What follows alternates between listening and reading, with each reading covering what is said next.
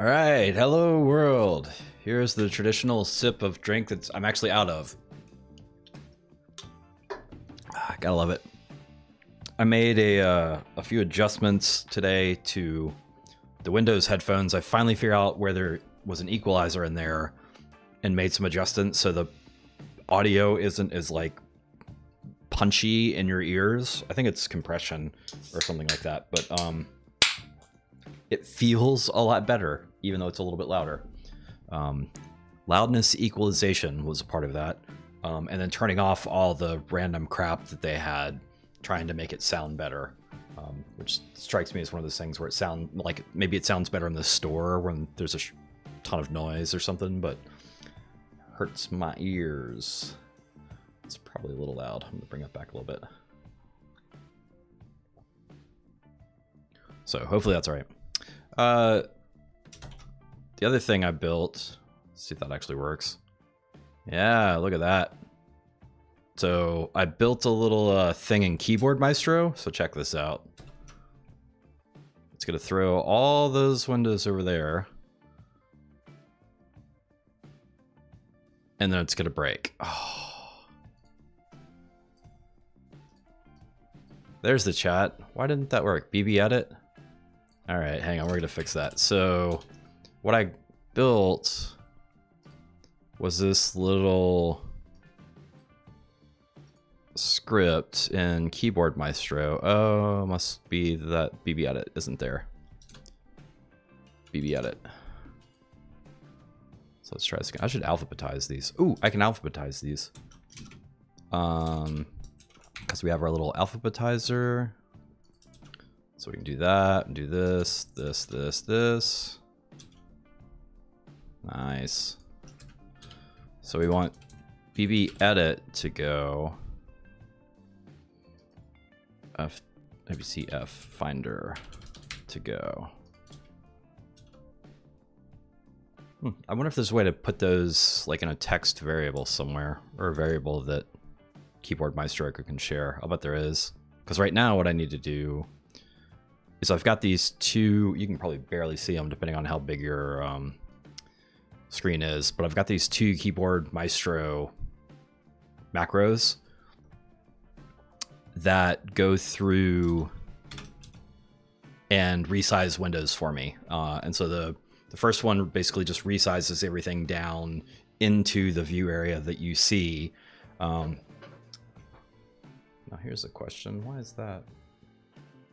Oh, I see, because it's not there. So let's actually add Keyboard Maestro. Oh, it is there. Why didn't it size? Maestro? I don't know why that didn't size. Oh well, whatever, be fine. But let's try this real quick. So we're gonna size for the stream, which should move everything. Oops. Item finder isn't used by the Mac and can't be opened. Okay.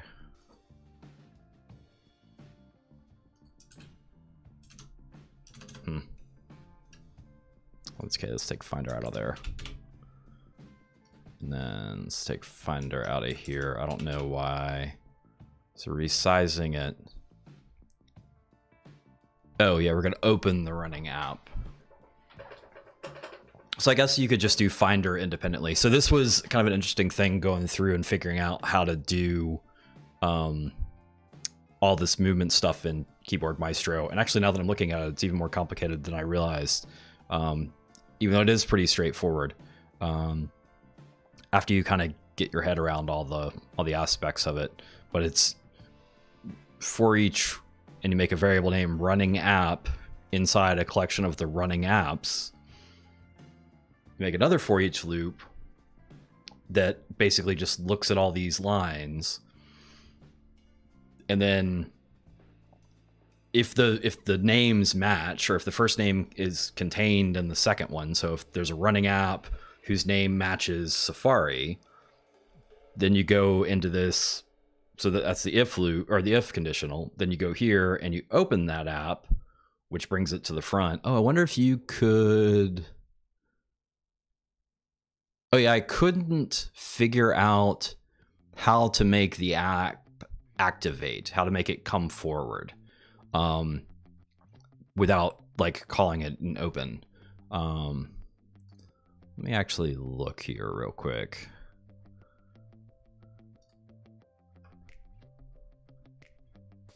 Is there an activate? Activate a specific application, but I think you have to tell it the name. I don't think you can pass it. Yeah, this is what I was looking for, but you can't basically say, you can't pass it something. I was looking at doing it with,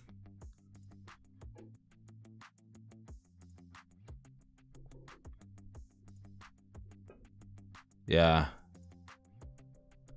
I was looking at doing it with Apple script, which I may fall back to, because Apple script has like an activate statement. And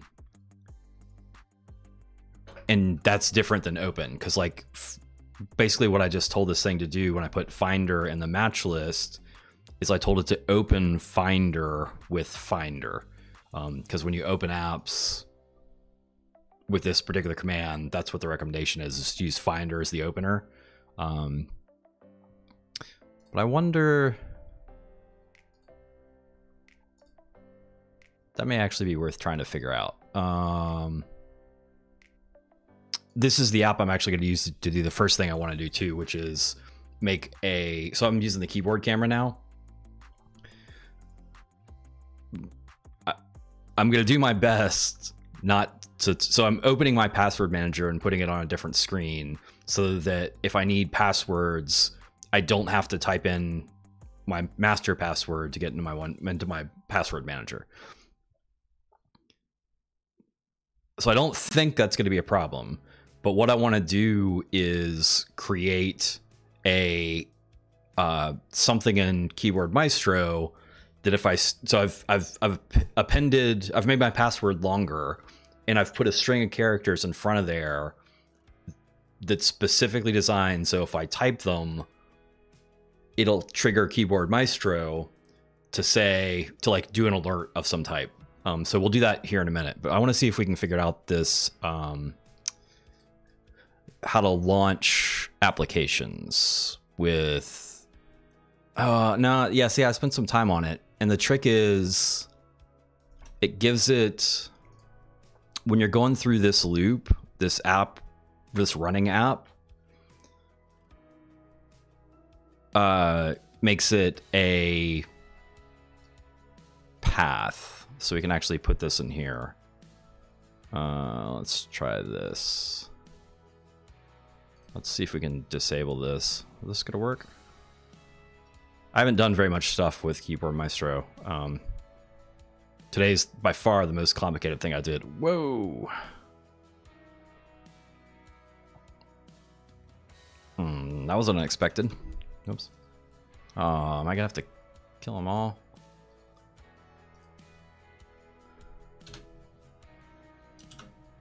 Nope. Oh, come on. Can I just quit? Nope. Oh, these are just hanging out there? What are they actually in? They're not in Keyboard Maestro. They're just random. Well, that's disconcerting.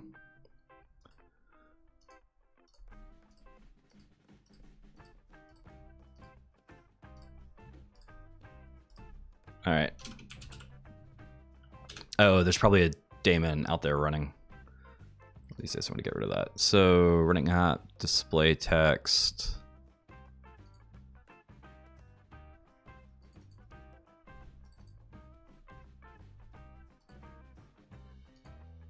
I guess it passed it. Execute macro. I don't know what that is.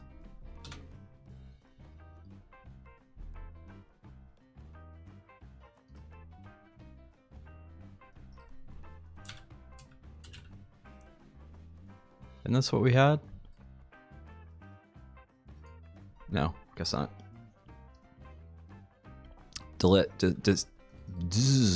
Display text briefly. All right, let's see if we get this right by just adding that. Let's see what happens. Yeah, applications, loopback app. Oh, here.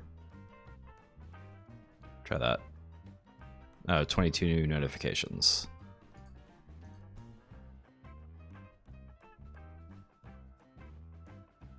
Enter by typing. Into what?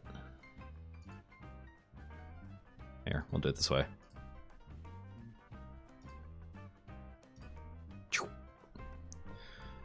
So that's all the apps that are running, but it gives you that path.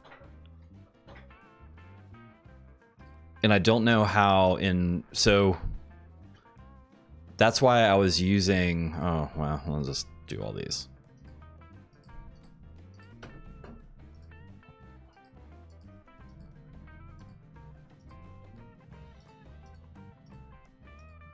Apparently you don't have to click twice if you click the red dot. I like that better. This mix sounds a little hot. So why is that green? It's kind of weird. Oh, whatever. Made all these adjustments, but I think it looks doing okay. All right, so now I'm into this. We'll figure this out. I'm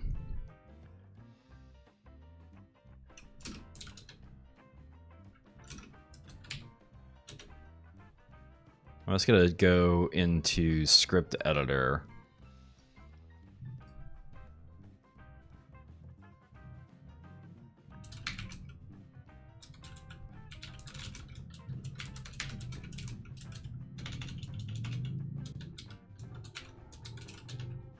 I don't know if you can hear my motorcycle neighbor or not. There you go. So if we're here, tell application finder to activate, pops it up.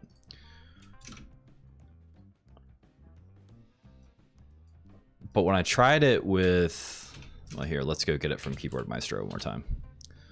So give this one more try.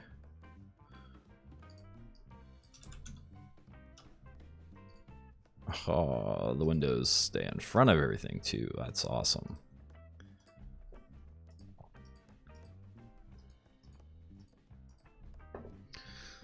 Boop-a-doo.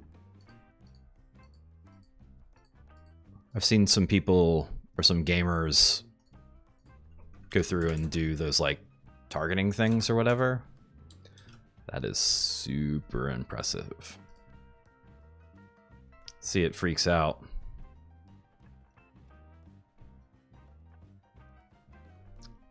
I don't like how long it's running. Oh. Loopback wasn't even running. Must be in the background somewhere. Okay. Document can't be closed while the script is running. Oh, trouble.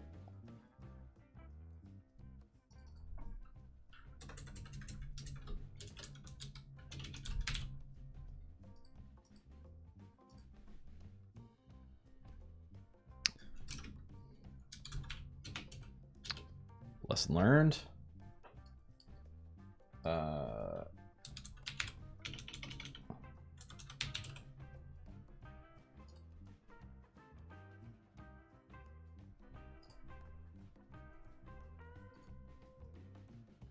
Bye-bye.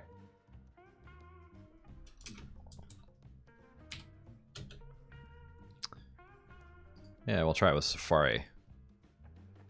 Okay, Safari did work.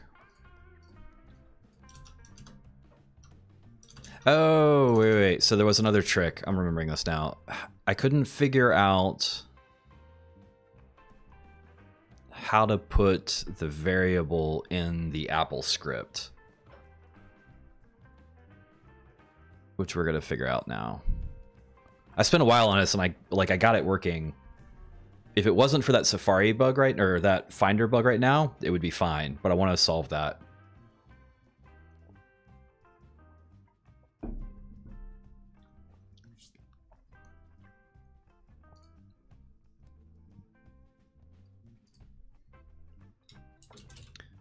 Test. Open with Apple script. Well, I'll just call it open with.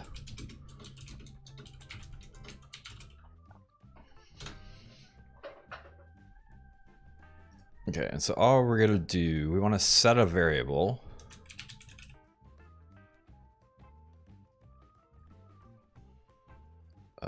Set a variable to text. App to open.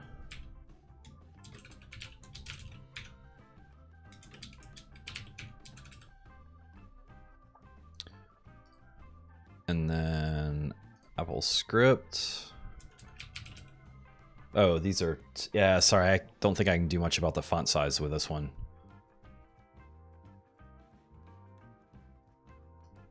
Execute an Apple script. So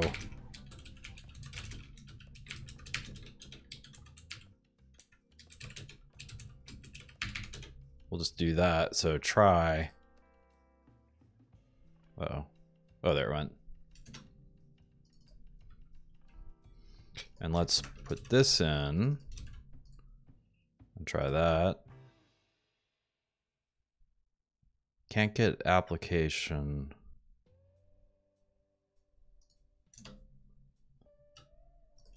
Let's literally copy and paste. Applications. Let's try that. There's Safari. Okay, now we got to figure out how to do it as a variable.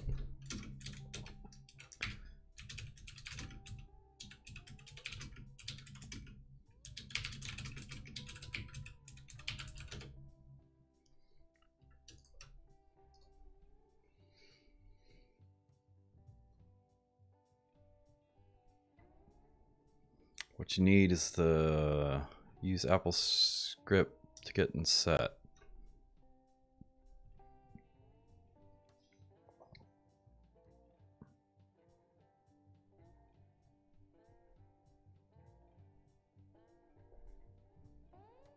Ah, gotcha.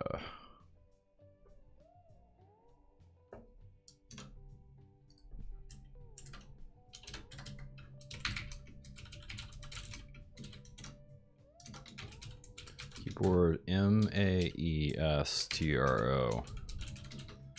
Keyboard Maestro engine.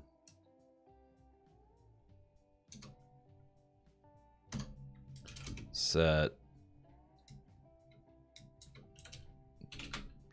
app to activate to get variable. Should have called it the same thing.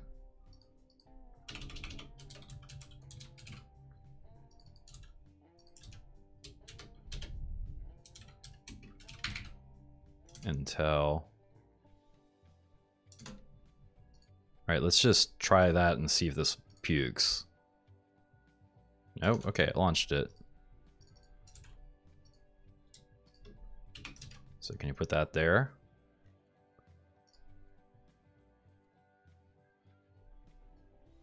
Or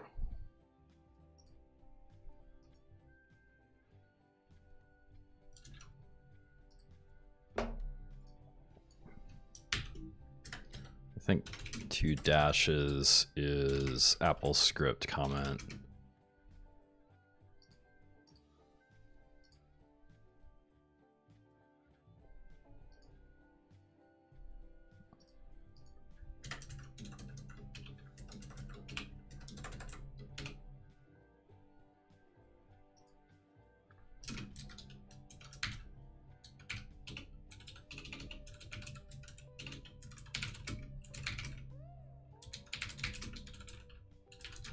Need to tell a variable application, not a variable in an application. Assigning application to a variable. There we go. Let's see if this works.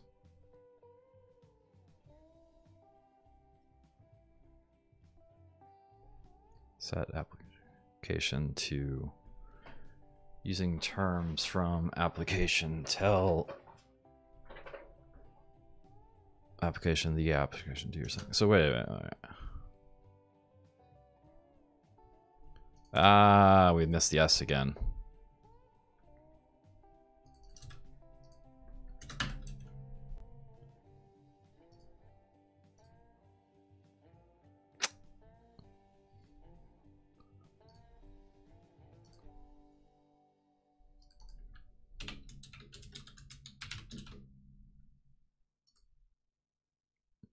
So that works. All right, let's back this off to just Safari.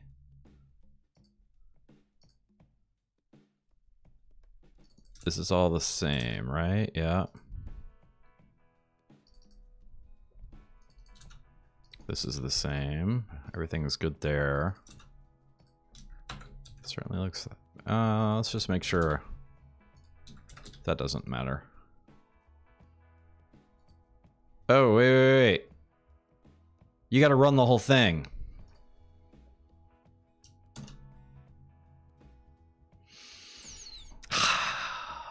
I was just trying this,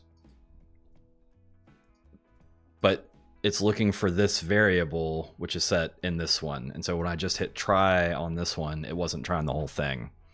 That got me. So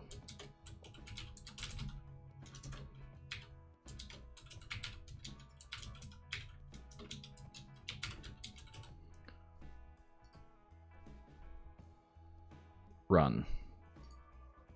Boom.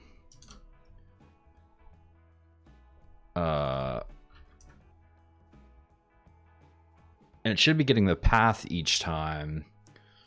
What's another thing that won't explode?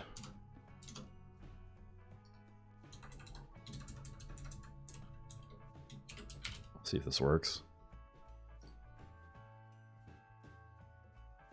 You get it. There you go. Took a second. AppleScript sometimes seems like it takes a little while. I don't know why.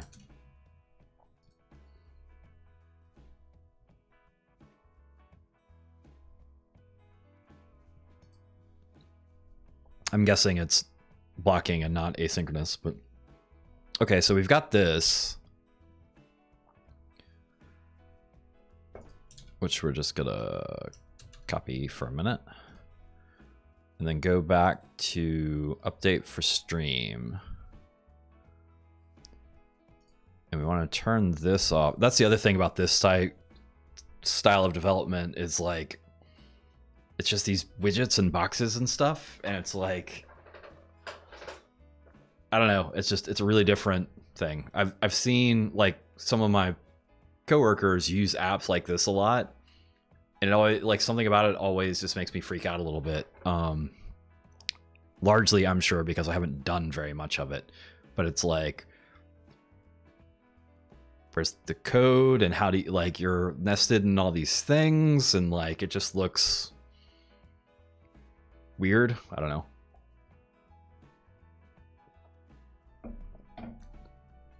But so what we're going to try and do now is run our Apple script here. Oh, ignore results. Display results in the Wi-Fi window. Type results. Oh, I guess you can type it out if you're in some other thing. Paste them, save. Append asynchronously, we don't want to do. Copy the results to a clipboard. Okay, interesting. I didn't realize how complicated this app was.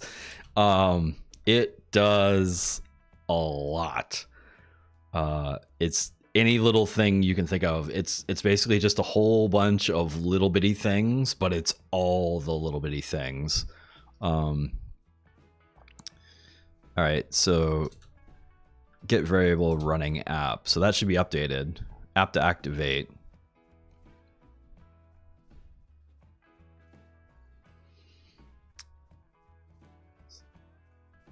All right, so we're looking at all the running apps. App to resize is these text strings.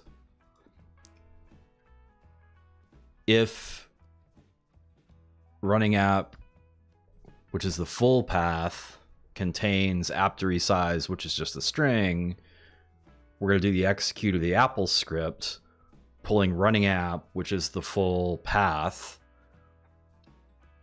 into this portion of the Apple script, which activates it, which pushes it up front. This is off right now. Then we're going to look at all the windows of the front app with window count, and we're going to go from 1 to however many there are and resize them. And that's it. And then we quit some other stuff. Oh, and then we move the chat window. Yeah. And then I've got some other stuff that quits out. This is my prep for a stream script, because I did all this stuff manually before. So it's like, let's see if we can automate it. Probably took me a couple hours to figure it out, if I'm being generous. But let's see. So this we can try, because we're just trying this blue wrapper, and all the rest of the variable setting and then is inside it. So let's try and see what happens. Let's add Finder back in, because what we're trying to do is run this without the Finder error.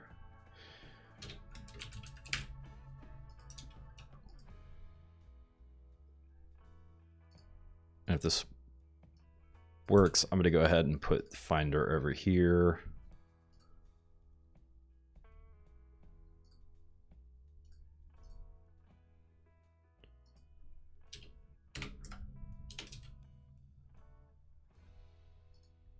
Turn that off for a minute, just so we don't accidentally do anything. Actually alphabetize it. And it's also weird because there's not like a real test that, like, it spooks me kind of doing this stuff, because like I feel like I'm gonna break something somehow, in a way that I'm much more confident with code. Like I don't really see what's going on here as much. And again, some of that is just experience, but it's loops, setting variables, and conditionals. I mean, this is a programming language. All right, try it. Try. There we go. Everything's moving. Things are moving. See, that takes a lot longer to do those activations.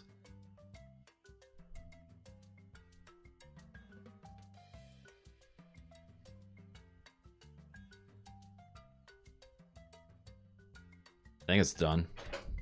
I guess we could, ooh. Oh yeah, I moved that. Freak me out.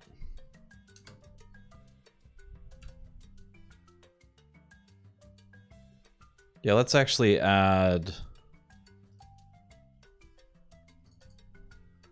text. Display text. Briefly.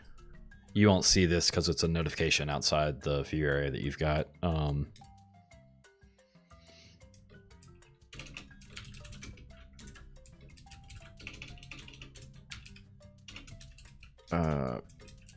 Set up for stream.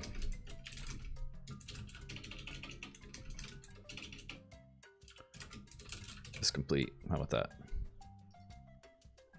So that way I've got some idea when it's done.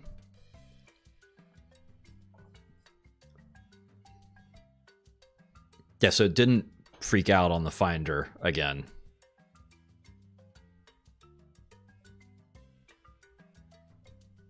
It didn't resize the window though. Did I turn that off? I might have had that turned off. Oh, I just hit try too, so it's not giving me my finalization message. Oh, get rid of that in a minute. Run, move and resize. Why didn't this go? Because it looked like Sublime Text 2 didn't resize.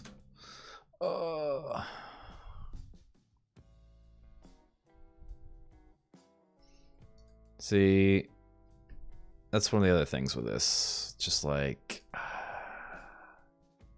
All right, I'm gonna take Finder back out so it doesn't eat itself.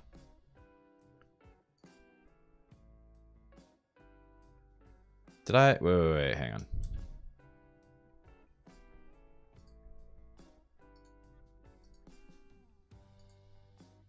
We're gonna run this whole thing and see what happens. There it went.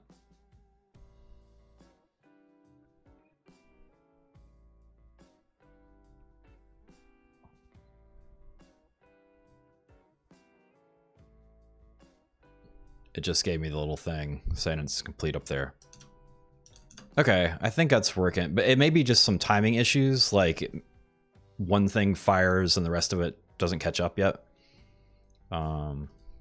Race conditioning type stuff.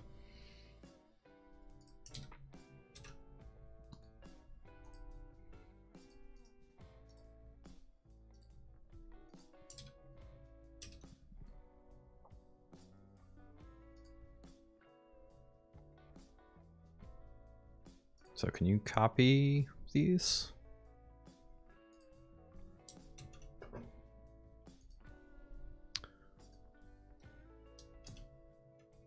Kinda. Put that there. Turn that off.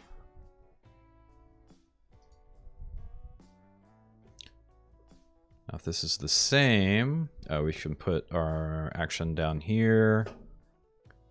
It says display text.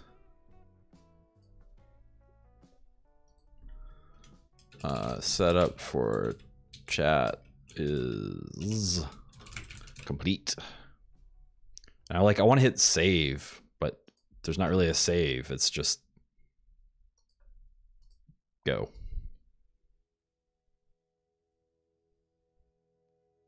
I definitely am still printing out all those windows.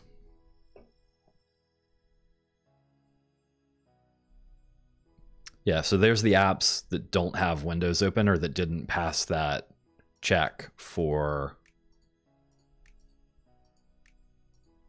actually, let me do this real quick. Is that gonna work? What's there? Yeah. Because, oh, I'm gonna let it do its thing for a second there. Yeah, I'm pretty sure it went faster with the open. I don't care that much about it to check. It's fine.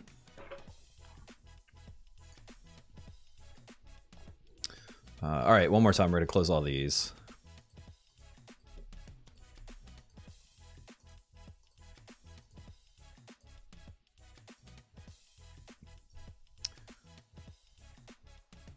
Where do we put in? Here's that display text. Where was it? I just saw it.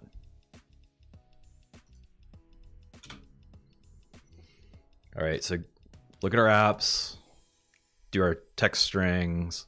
Yeah, it's also weird, like you're taking this list and moving it into a variable that's up above it, which is not, as a programmer or doing all the other languages I know, you flip that. You start with defining all the things and then you call them. I mean, I guess you could pretend that this is like, that's kind of what it is you're like an inline array. Or list, or whatever you want to call it.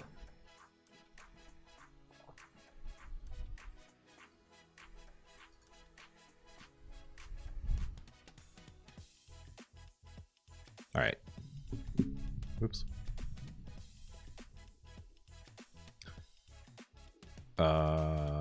Let's do it and see what happens. So, right. Try this. So it's shifting everything over to the right a little bit. When I do that, does it go the right way? No, it goes the opposite way. And then the last thing it does is it brings my chat window in there. So very rarely do I have people in chat. But so I keep the window off to the side, the chat window off to the side, so I can see it, but it's not, there's nothing on stream that shows it. But if somebody's chatting, what I can do now is just hit that hotkey and I don't know, some number of seconds later, you can see the actual chat. Because what I had been doing is kind of dragging it back and forth, but this is like, chat mode is on. And I can flip it back and all the windows kind of expand out for the full size.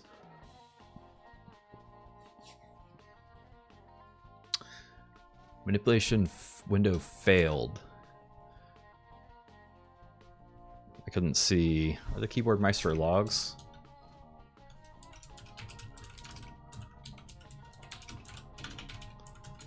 Lobs. It's like logs.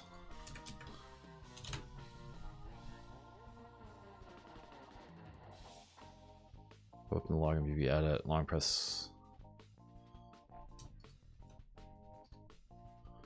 I'm guessing it's in console.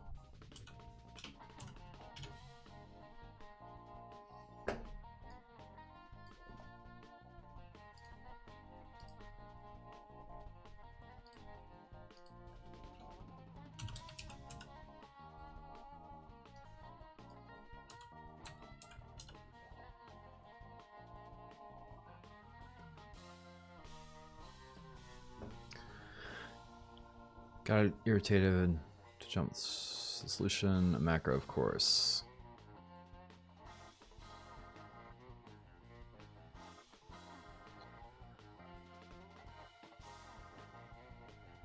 Path to library folder from user domain is text. Okay, so no.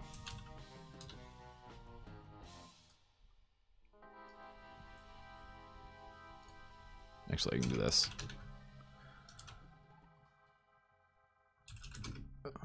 Library, logs, Keyboard Maestro.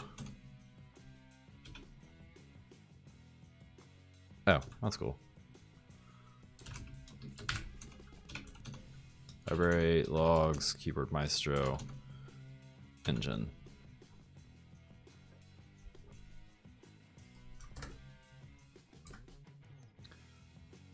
Run application query took a while. Here's the thing that we had a problem with.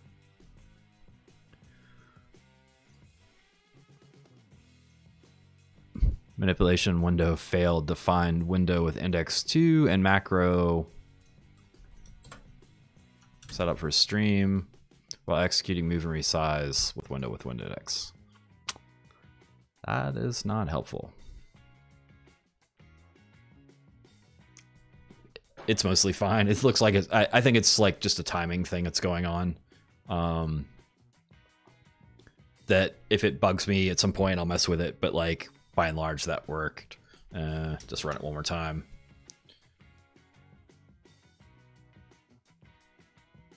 See, it is slow though.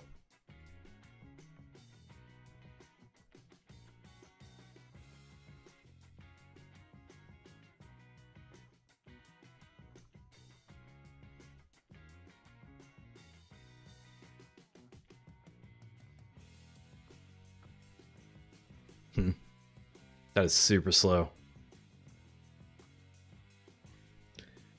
There's like Windows managers and stuff out there that can do this, but kind of like the idea of see if I can do it in code.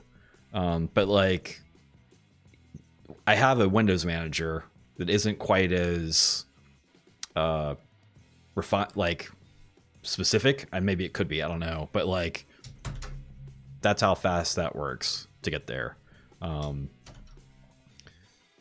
So yeah, I don't know. We'll play with this. It's interesting. That's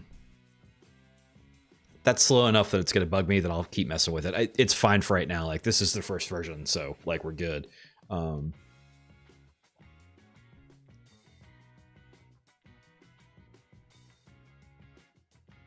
Yeah.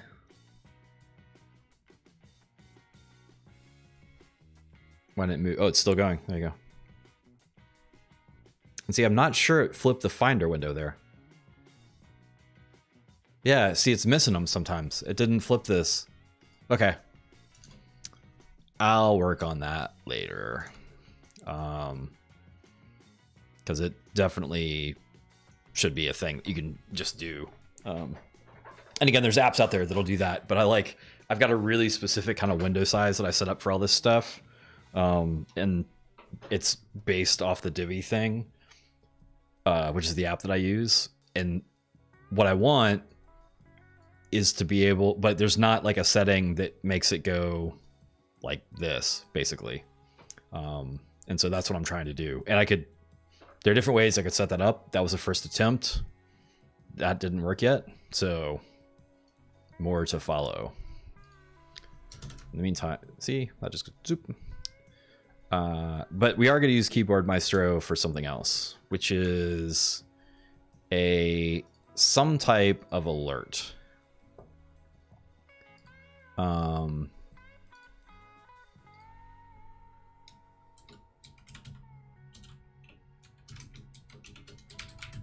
Password warning. So actually, I should do this.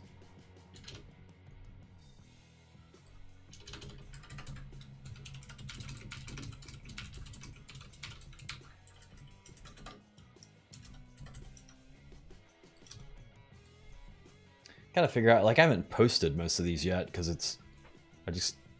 there's a lot of stuff to it.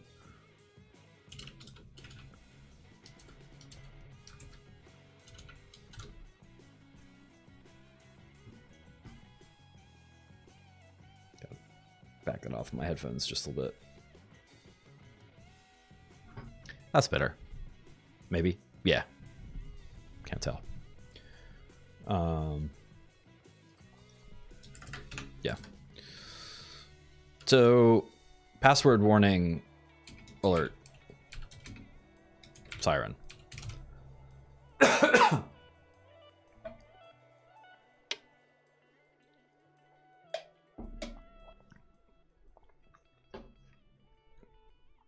Let's add an action. Sound? Can we play sounds? Play sound.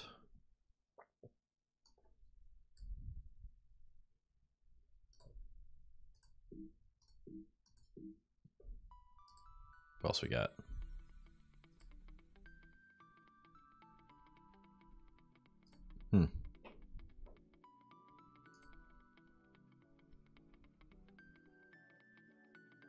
Ooh, interesting. So I could play a couple different things and make sure I'm going through all different places. Whatever, be fine. Yeah. Yeah, we'll do a couple.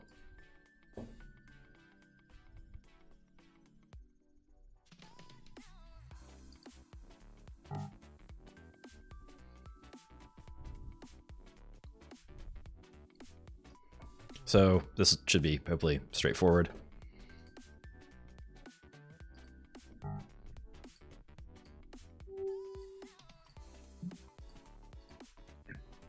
don't know if you can hear these sounds coming over the mic or not.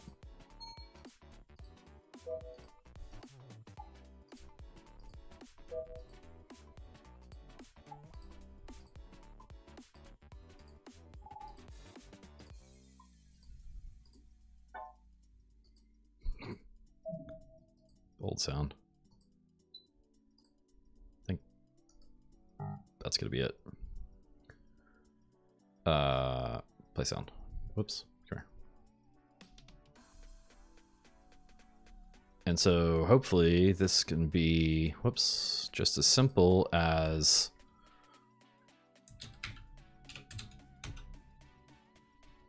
simulate 5 deletes. Before, I don't know what that means.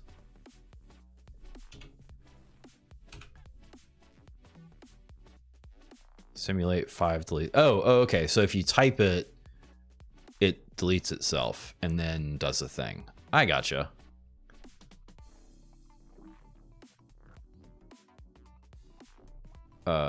So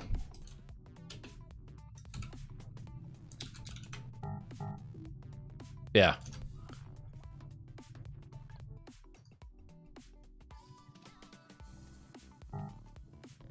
Cool.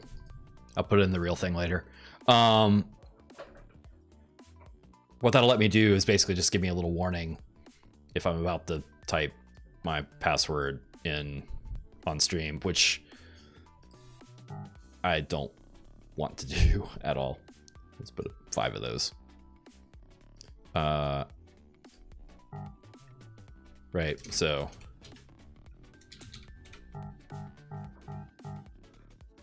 I don't know if you hear the 5 beeps or whatever, but that's hopefully will let me know, like, watch out. I wonder if you could...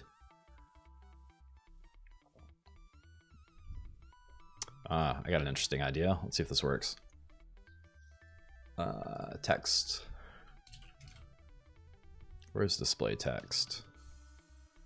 Display text.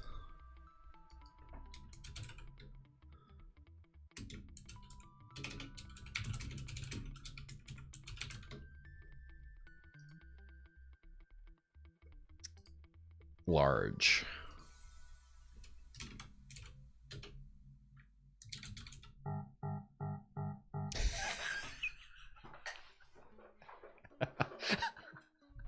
That's pretty awesome. That's really cool.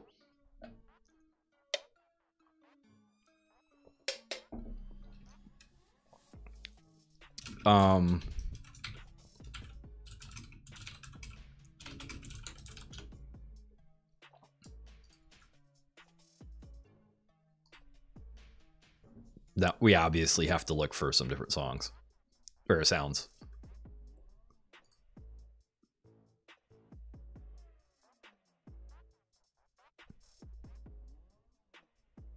The site looks old.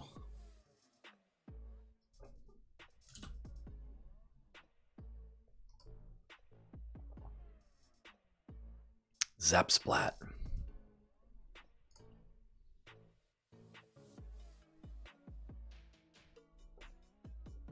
Oh, like I don't want to pay. Come on.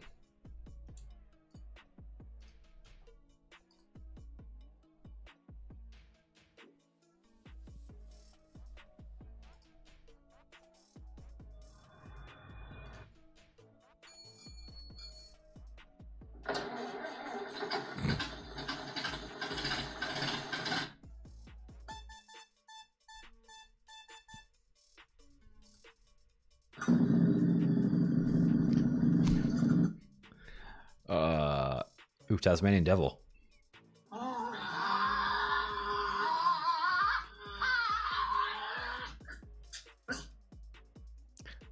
Okay. All right, we'll just do this for one more second.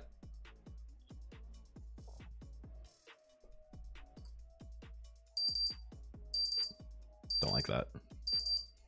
Fire check horn.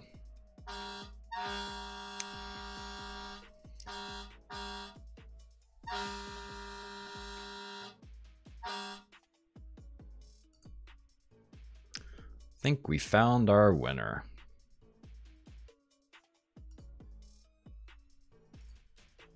I don't know if we need which one. I just want to see if we can put in a different sound effect. I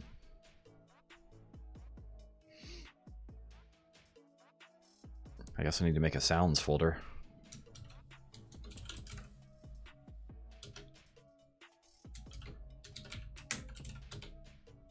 It's weird. I've kind of gotten in the habit now of doing capital letters. Kind of freaks for stuff. Not programming stuff, but other things. It's kind of weird.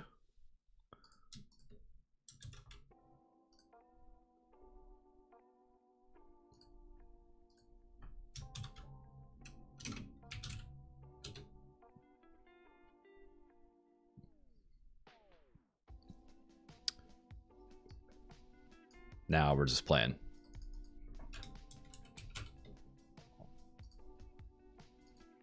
Stop.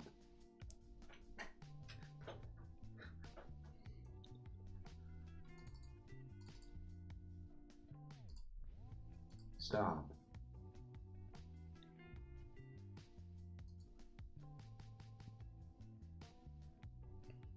All right.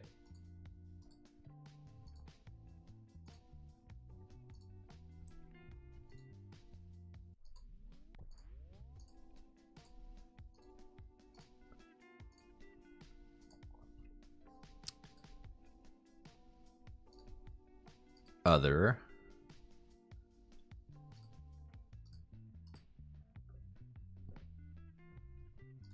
Sounds, alerts. Yeah, it looks like you can do it in MP3.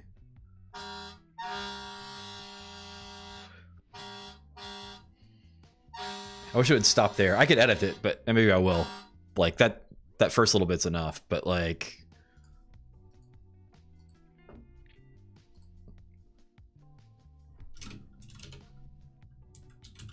Stop.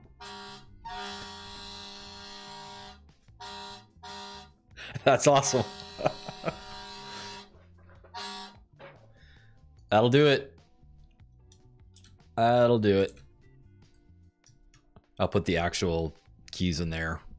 That's the preface. Off stream, just off stream, so you don't. I made the password longer, just add some more at the start. You could probably see it, but again, I'm not gonna leak the info. Where am I going? Oh yeah, see, this one didn't resize.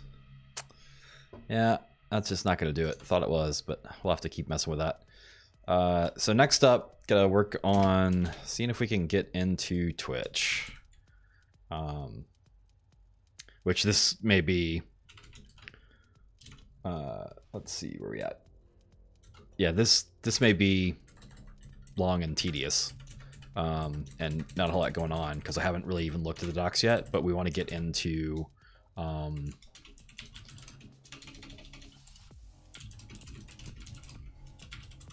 I want to see what's in the Twitch API, basically. And specifically, I want to see if I can write stuff to chat, because I think it would be neat to be able to like fire stuff to chat.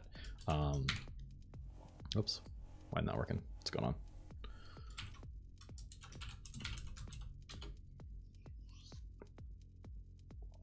Like I want to make my own chat bot is what it amounts to. What was that? Partners creating a great program in the next 2 weeks. Looks here. Oh. For some reason I thought it was like a programming thing. Alright, let's see what we got. Oh, giant text. Alright. Hopefully, yeah, you all can read that. Let's see.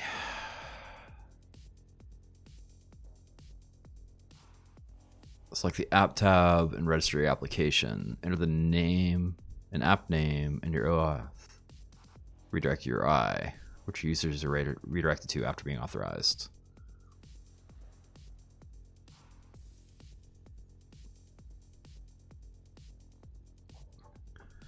Click Manage. Twitch API provides tools for developing integrations with Twitch. Here's a quick example to get you started. Make a basic request to get the top streams for a specific game. Okay. Curl, location request, get, all that jazz, and you pass a client ID header and an auth header.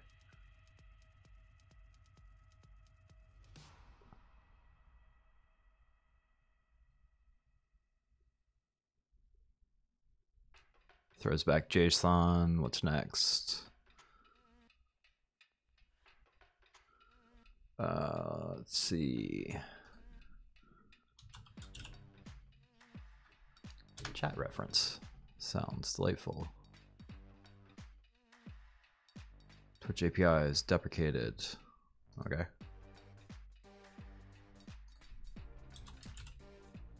This chat reference? Ooh, I saw the word chatbots down there. If I spell it right.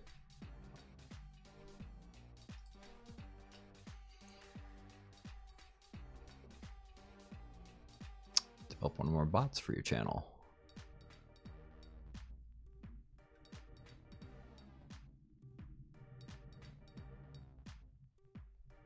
For example, they already have several non-Twitch IRC channels. Other developers prefer IRC because it's lightweight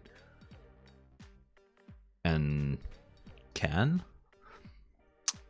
thus be used on machines that are less powerful than the web interface.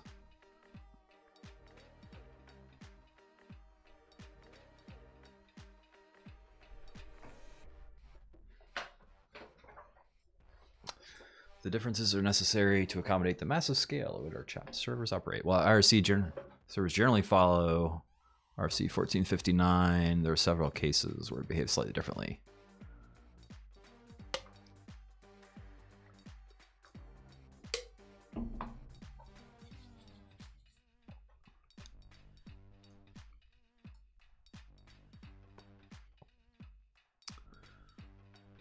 All references to channel and user. References to channel and user names, not IDs. Always in the channel name, channel in lowercase.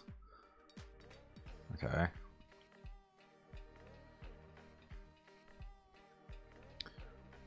To authenticate, you provide pass. Should be an OAuth token authorized through our API. And should use both chat read scope to read messages and chat edit scope to send messages. Token must have a prefix OAuth. For example, if token's ABC, it'd be auth ABCD. To get a token for your account, use this. Okay, we'll look at that in a minute.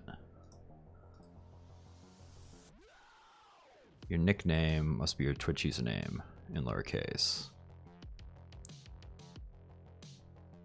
At once every 5 minutes, the server will send you a ping TMI Twitch TV to ensure your connection to the server is not prematurely terminated. Reply with ping. Pong, yeah.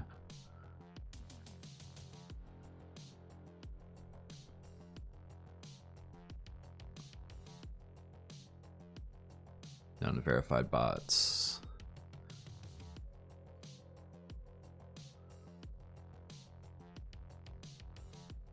The two special such as bots, which enhance the Twitch user experience. Known and verified.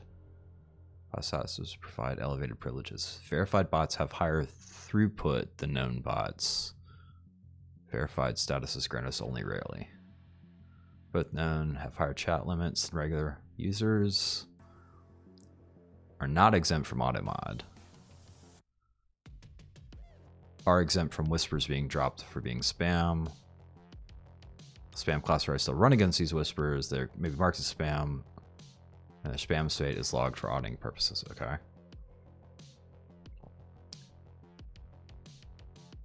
Rest known or verified bots. Status. Do that. Select IRC command and message rate. Okay, limits.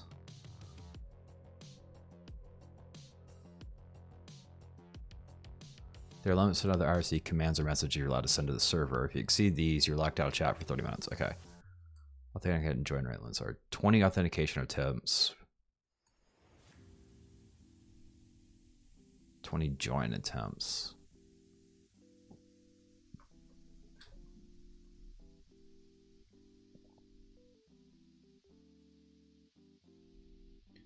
Users sending commands or messages to channel in which they do not have a moderator or operator. 100 per 30 seconds. Sending commands and messages which they do have a moderator. Okay.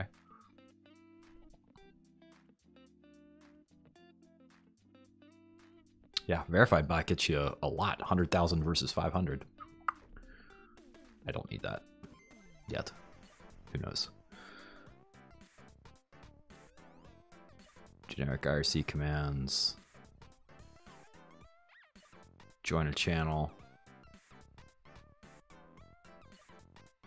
Private message, private messages, okay.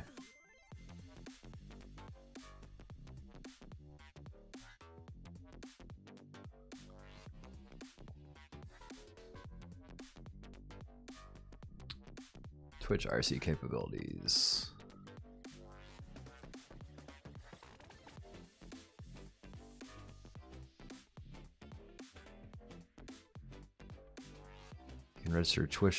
Register for Twitch specific capabilities to access Twitch specific commands. Due to cachings, events are not sent to the channel immediately. They're batched every 10 seconds. Is that for everything? Or is that just for... Surely that's not everything. That's just for this other stuff that they're talking about, right?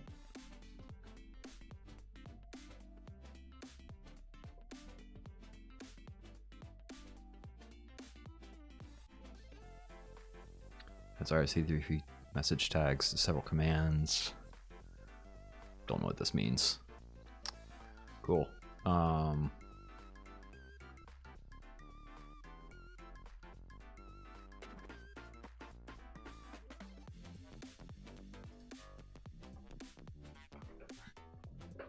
Cool. Okay. So I don't know. Start Python IRC. No idea what I'm doing right now. Chat on IRC. That's not what I'm looking for.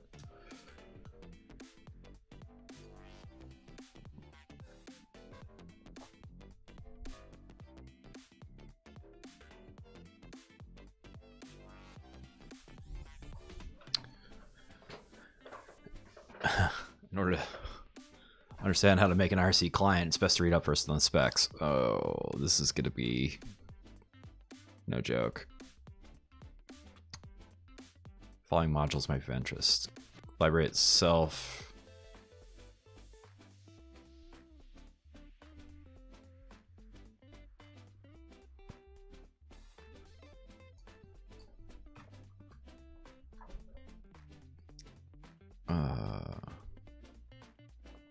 Testbot.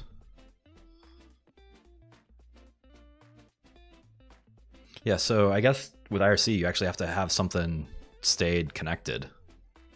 That is connected, staying connected, whatever. But like IRC bot implementation, that sounds interesting.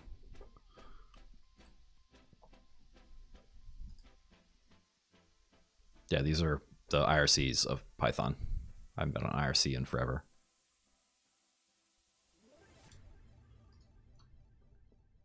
How do I program a simple IRC button?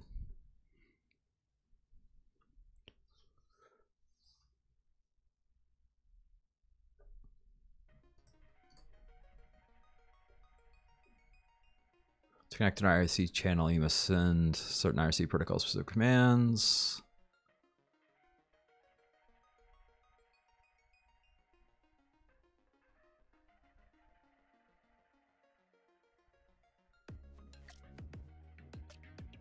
When is this? This is all a long time ago, right? 2010, yeah.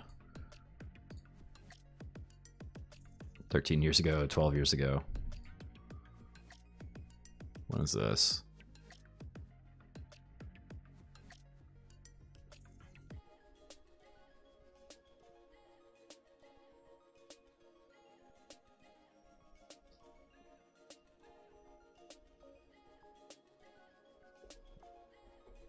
See, I'm going to use the library. All right. Here, let's go ahead and actually make a Git repo for this.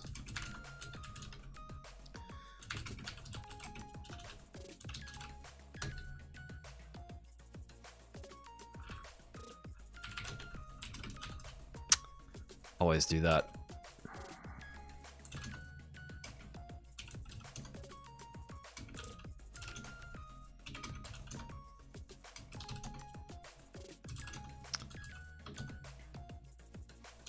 I wish it would warn you if you're trying to make it in a... Where am I going?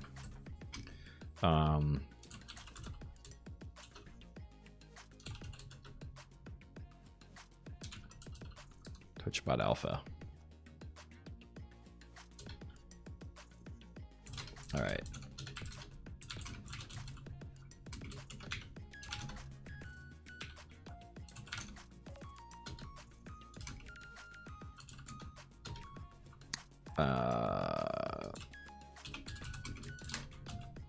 Actually, git ignore. Git ignore. Set up our ignore file.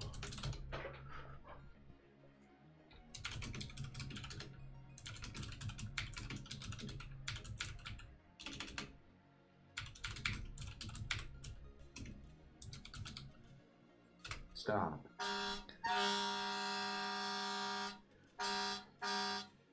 Oh, hang on, I want to make one more adjustment.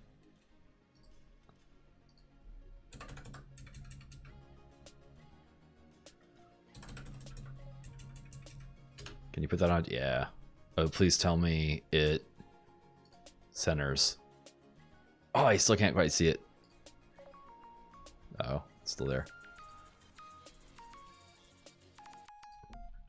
All right. What's that gonna look like?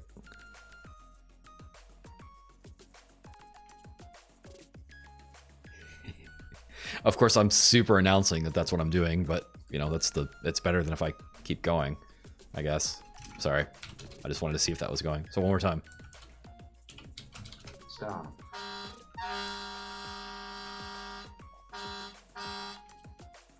I'm very happy with that.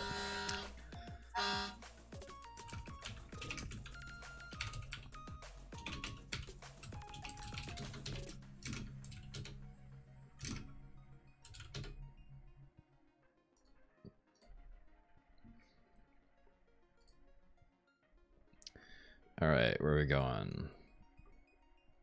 I've been moving stuff around recently, and I think I like it, but it's still just a little bit throwing me. New environment, all that jazz.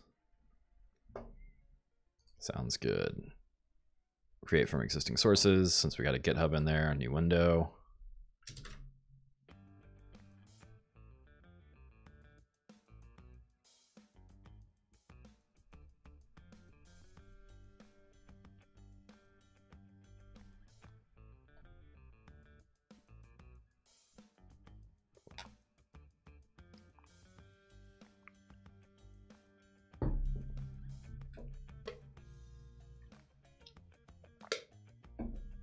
It took some time.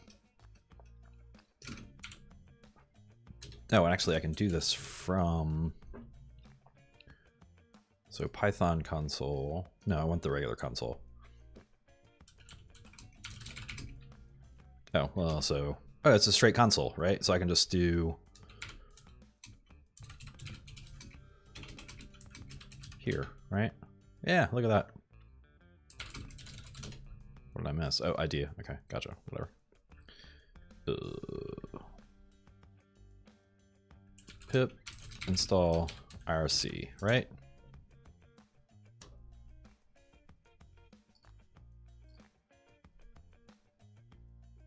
When was this last updated? Requires 3.6. That's a good sign.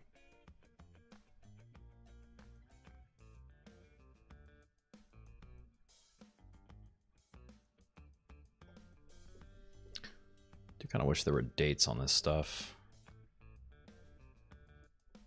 2016, whatever. That's probably fine.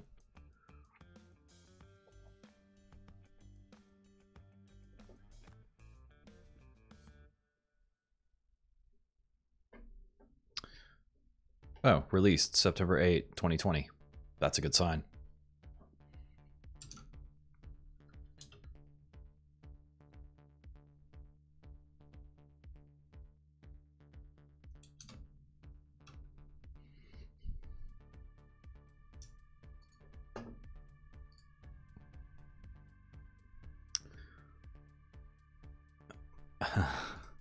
All right, I'll look at the IRC specs for a second, but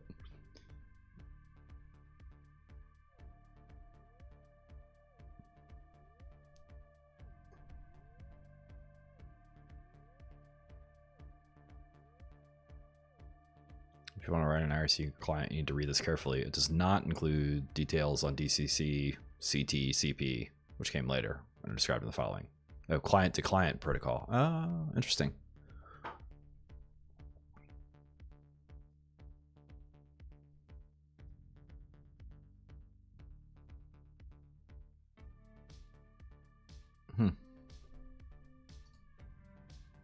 Oh, they're pointing to the web archive, or to the archive.org.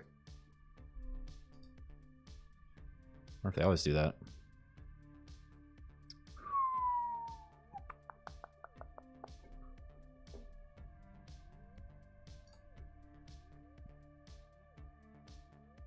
I have a feeling I'm just gonna hack on some code and see what happens without totally understanding it.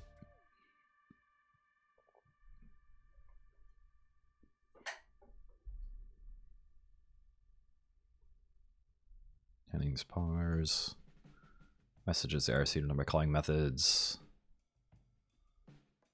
current limitations, library itself, read the code along with the comments and the doc strings to get a grip on what it does, use it at your own risk, and read the source Luke. Client AIO, I don't know what that is. But utilizing Python 3's native asynchronous library for a core event loop. Okay. Asynchronous IO, I gotcha.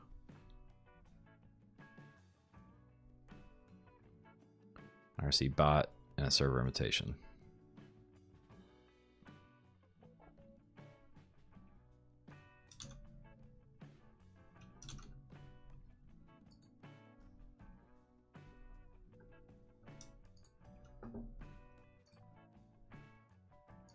Oh, where is this one too? Where'd it go? Oh, here it is. GitHub. Scripts.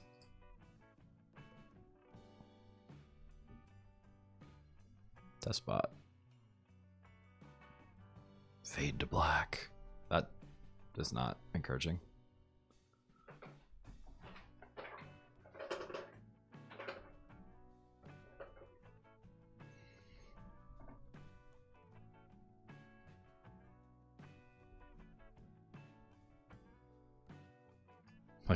Like most projects, documentation is lacking.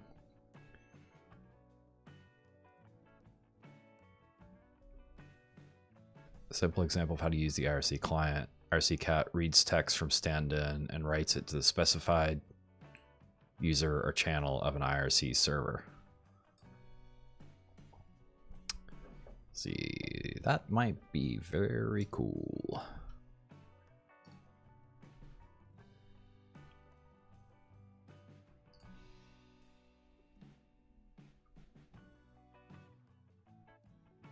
This is my favorite.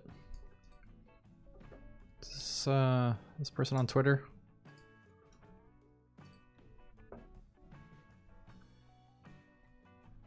Twitter.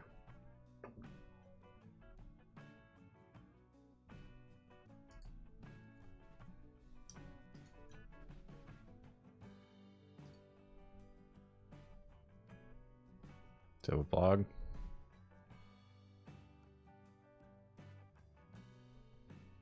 I don't know what that is. Oh, Keybase. There, blog.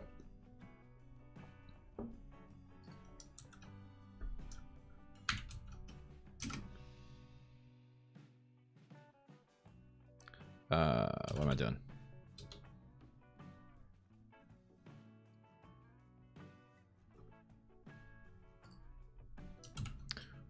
Add him to people.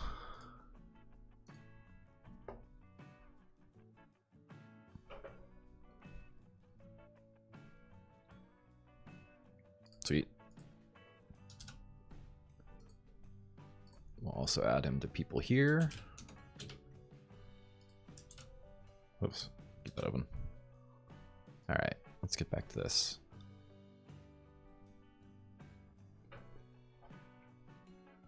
Target none. The nick of the channel to which you send a message. On connect.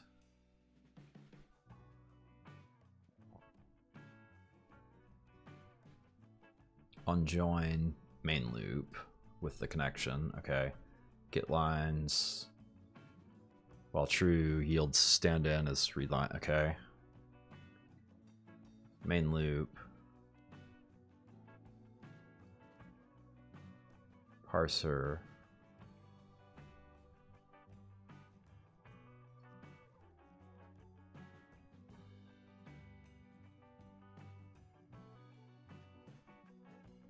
Main. Globals. Target. Args. Get args. Parser. Add args. Server. I don't know where the argument parser comes into play. Reactor.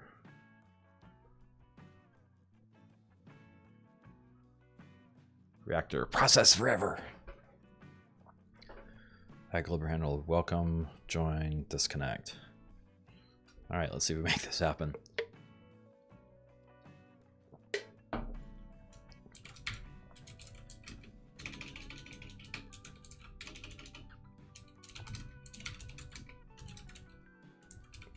Surely somebody has written this up.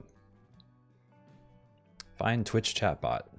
Fiverr, top freelance services. Hey, Twitch dev.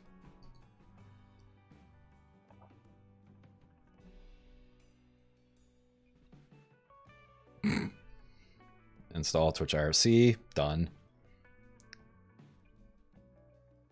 To run the chatbot, you'll need to provide an OAuth access token with a chat login scope. You can reference an authentication sample to accomplish this. Or simply, you can reference an authentication sample to authorize this, accomplish this, or simply use the OAuth generator.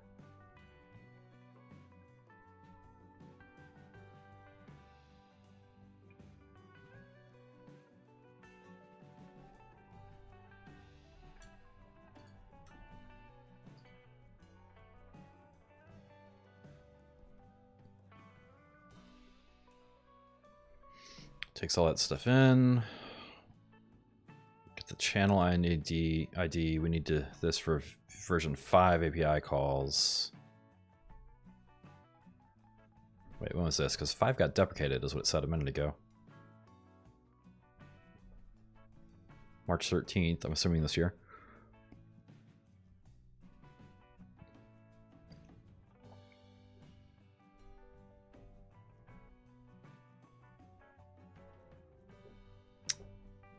I mean, that's our code.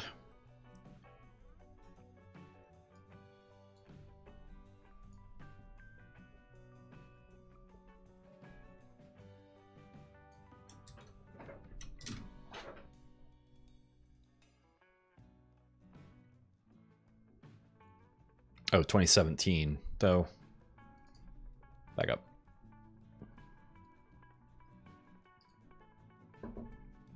$7 months ago. Yeah. March. Oh, God. March was 7 months ago.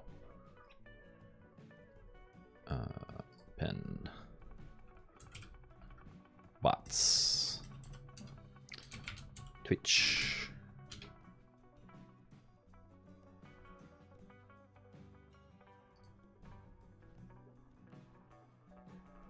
I don't really understand this a little bit better.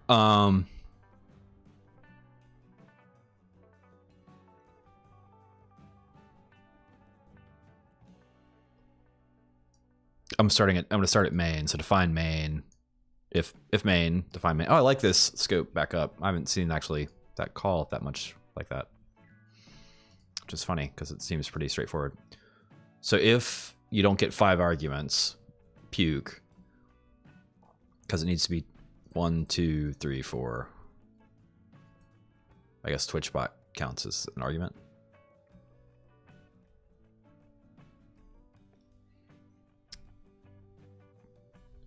If it's not 5, maybe 1 argument is automatically a thing. I don't actually know how sysarg works.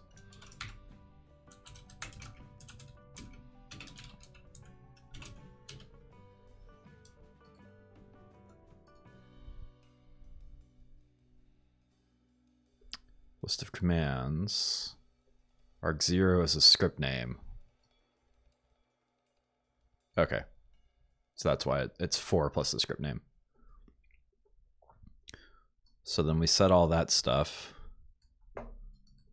And then we call it. That goes to TwitchBot. We make a new TwitchBot with all that stuff. Get the channel IGD. We will need this.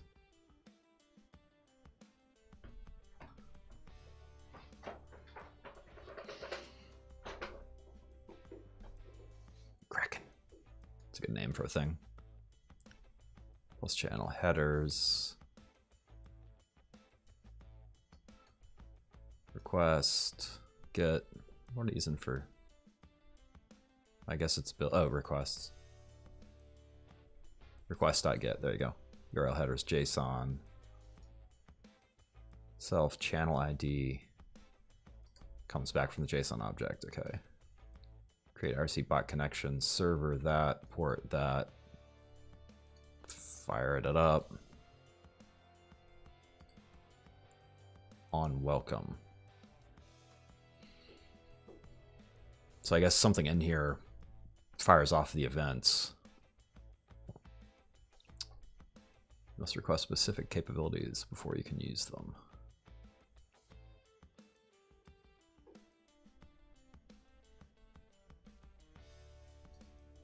Oh, request, Twitch TV membership, tags, commands. If a chat message starts with an exclamation point, try to run it as a command.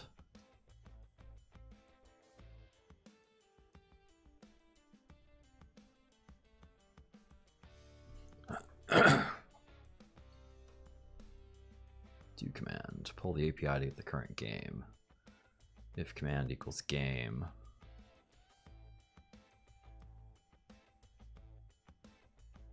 Private message. Display name is currently playing game. Pull the API to get the current status of the stream. Command title. Go to Kraken with the channel ID. With your header.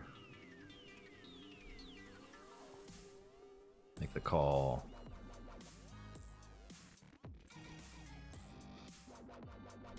That's weird. This is all, I think this is all duplicate code. I mean, that's not like a knock. It's just trying to understand what's going on. Yeah, so the game and the title just come down and whatever this JSON object is. Provide basic information for viewers for specific commands. Raffle. Example bot replaces text with your raffle. Schedule. So this thing watches for commands. That's cool. Didn't understand your command, main. So how do you send stuff? Because that's private message. How do you post something to the general chat?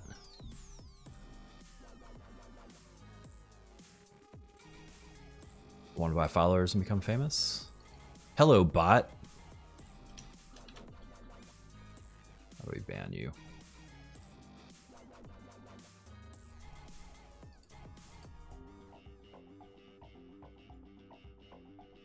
Show mod icons.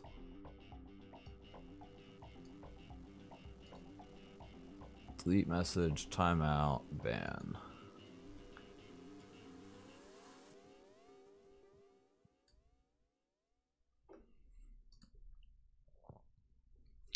Let's try it, see what happens.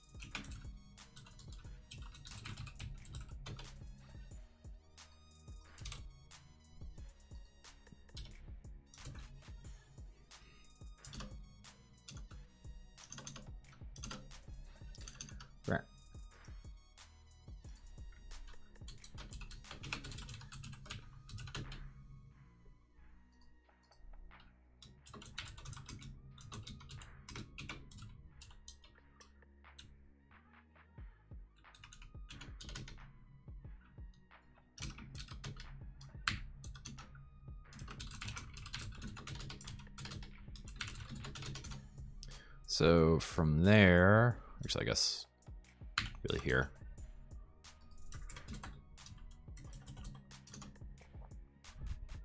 Actually no, it's linked straight to it. Well, why not do both?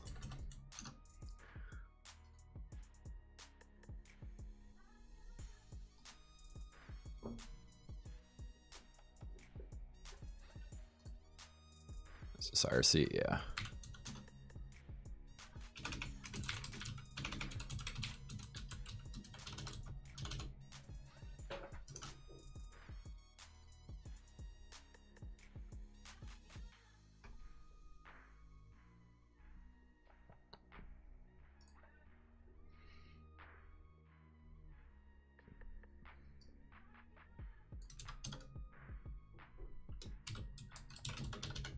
Usage.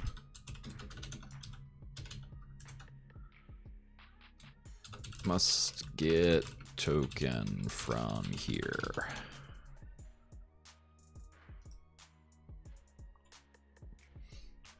Copy link.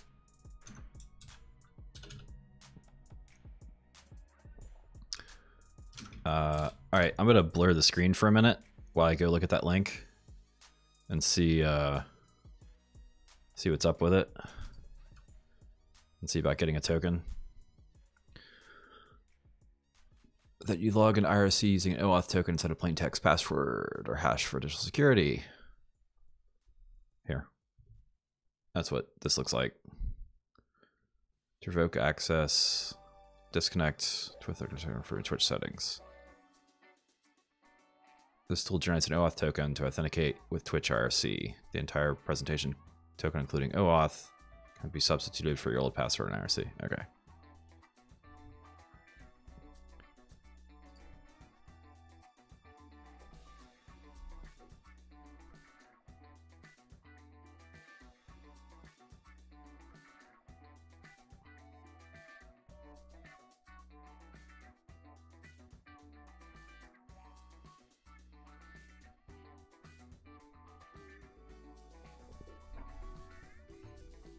Okay, so clicking that and it says Twitch chat authorization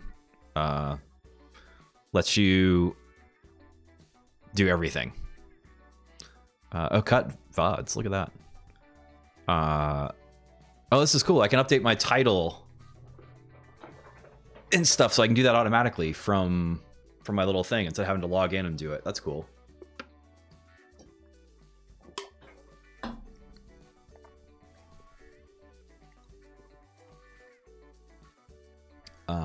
Yeah, cool. All right, be right back.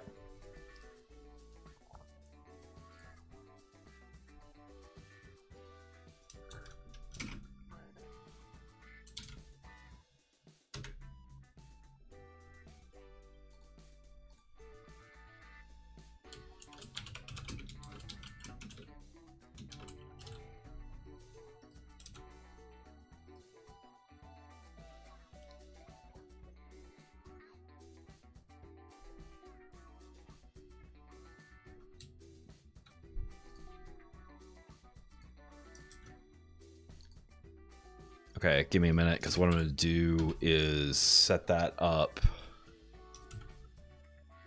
in a way that I can get to it without flashing it.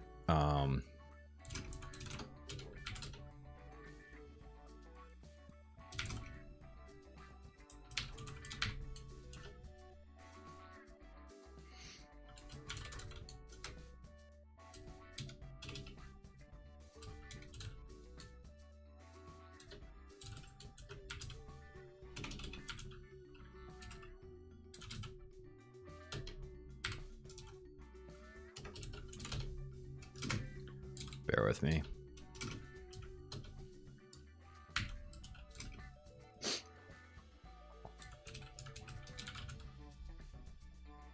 Oh, it's in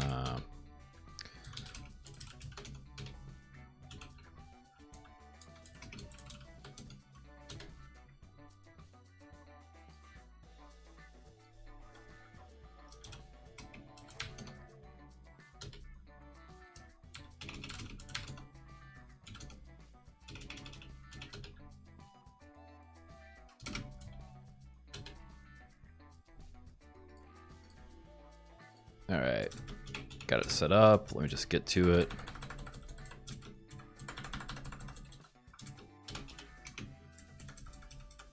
I need to see about using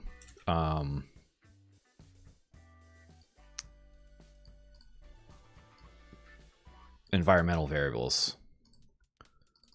Not environmental variables. Keychain variables. This is all wrong. Stand by.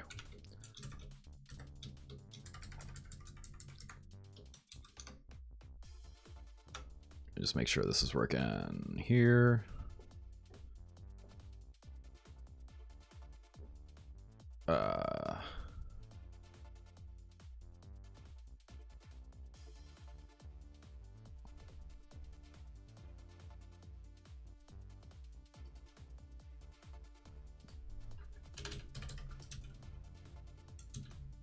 Actually, I can do this. Yes, this is fine. So I've got a little function that I use. I think I can make this outside and just put it here.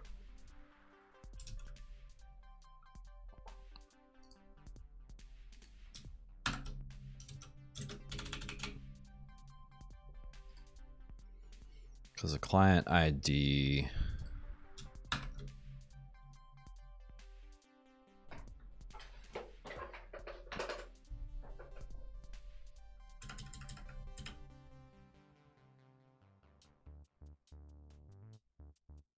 no, it's a token.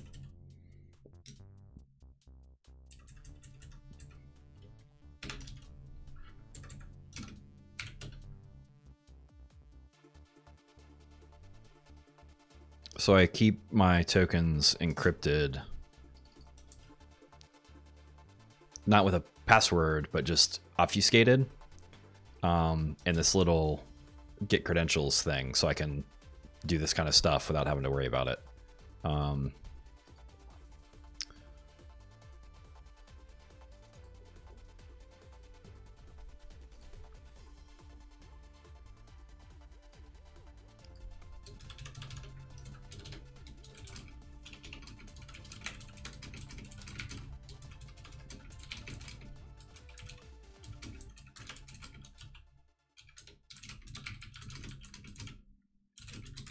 calling it on the back end.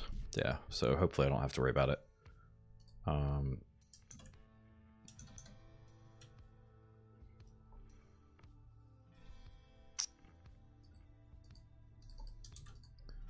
That was not what I want to do. Where am I going?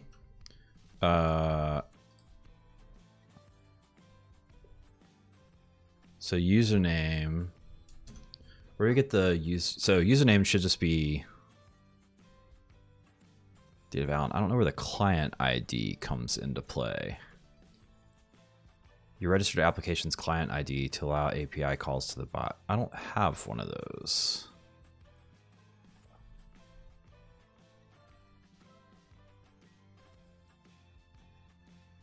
So you need, okay, so you need more.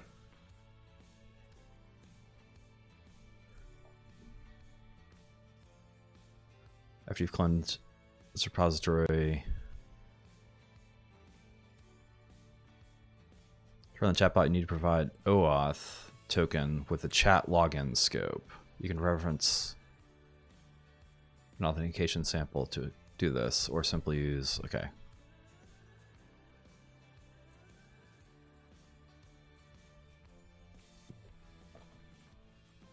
So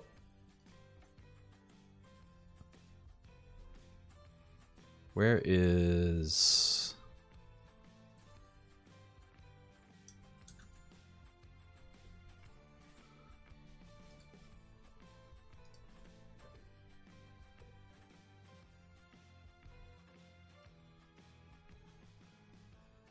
see, this doesn't.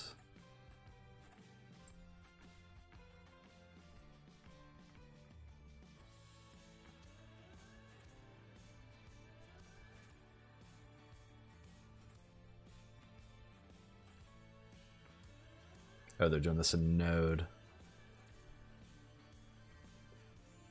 I need to get on the Node train, I guess. To authenticate your chatbot in a production setting, we recommend you register your app, chatbot, and use the OAuth code flow. Okay. I'm going to hide for a minute while I go look at this.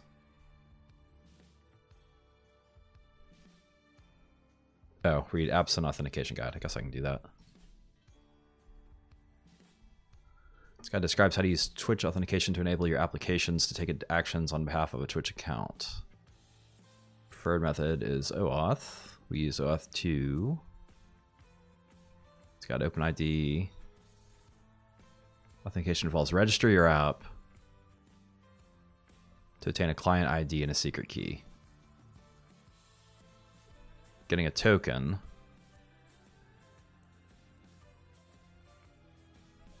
Sending your to the API request. See, this is confusing.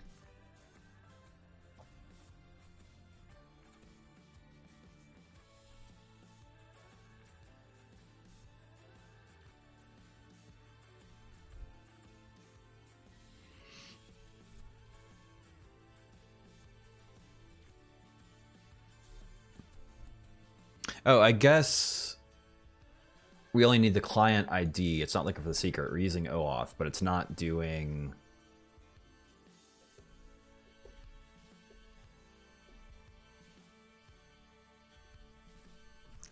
Like, I always get a little spun around on this stuff. All right, we're just going to try registering an app and see what's going to happen.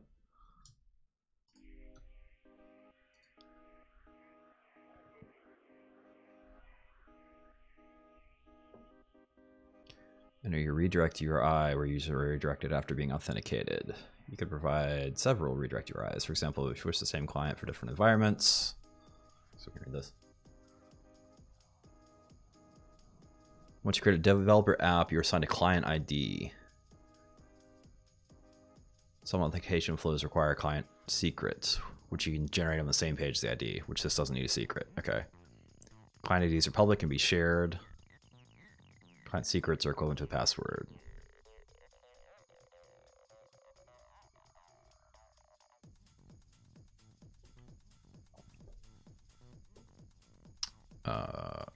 Also, application should request the appropriate scopes for the target APIs. Failure to the guidelines may result in a suspension. Yep, don't screw around. ID tokens, user access tokens. Getting tokens. We're back here. We just need the client ID. Username, client ID, and what was the last part that we needed? Channel. Which I'm guessing is my thing. On the wrong one. Still on the wrong one. Register. Registration. Here you go. All right, be right back.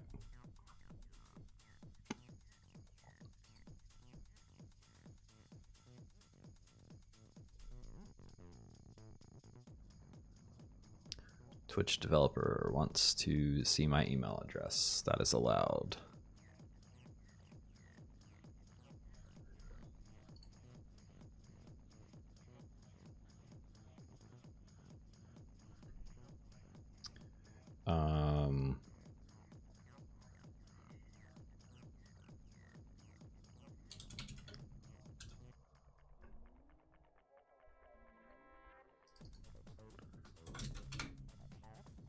Yeah, so you can see this too. So we'll receive the result of all client authorizations, either an access token or failure message. They must exactly match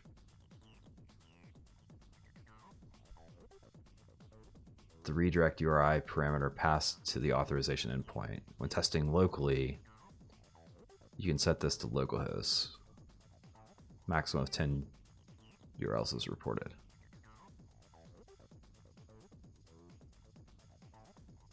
Okay.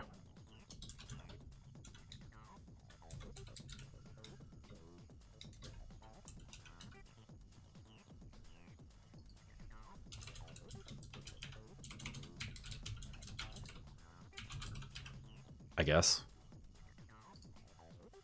Chatbot. All right.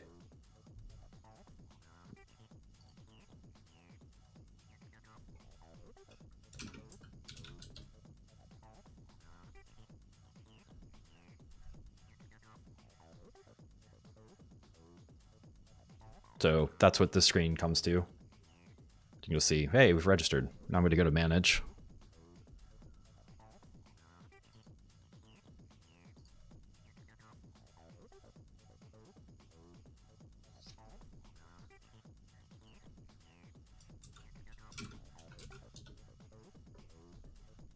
It's giving me a client ID here.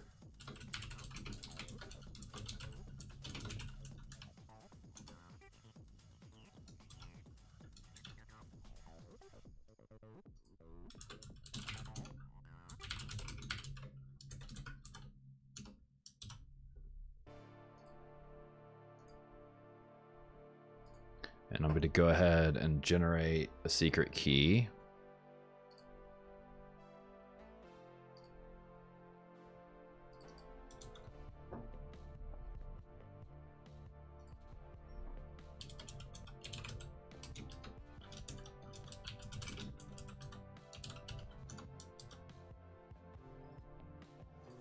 I don't think I need it, but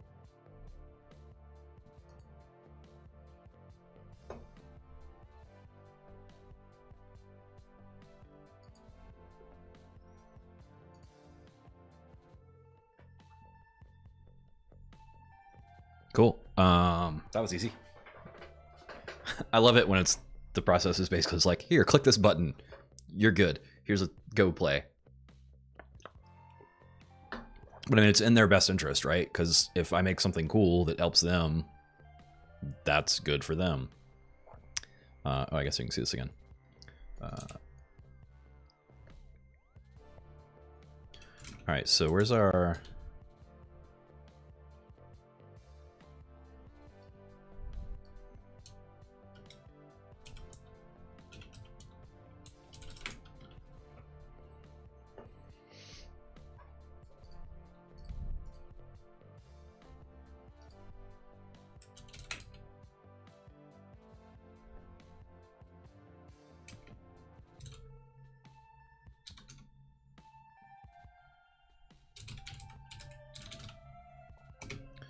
client ID. which they say is like a username, so I can show it to you. Password or token, whatever. Channel.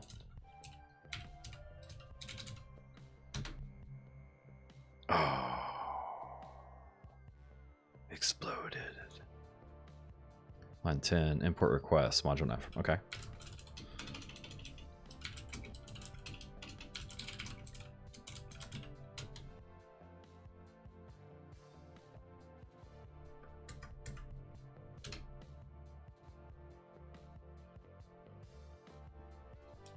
Can't get... Why didn't that work?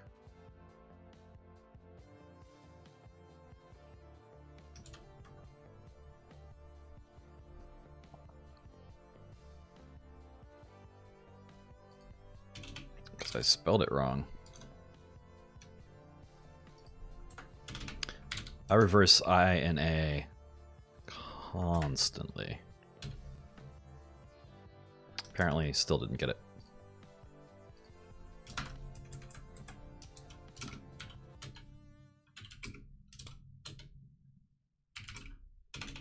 How about this? We'll just copy it straight to the clipboard and do it that way. Oh, it's got to have the .asc on it.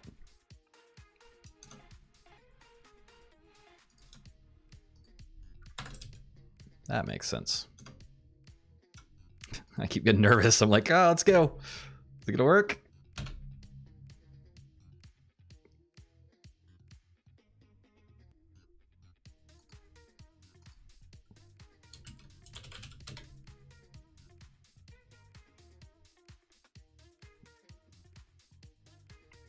It looks like it's connected or something. Wait, what are the commands you can do? Game and game one of them? Oh. Well, it didn't explode.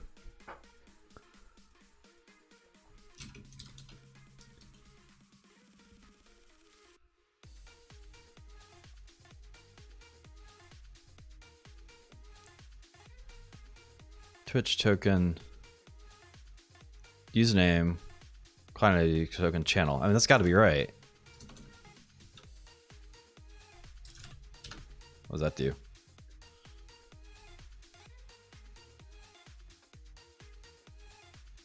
I just banned somebody a second here. I'm going to refresh that because I keep seeing the word banned up there. I'm like, oh.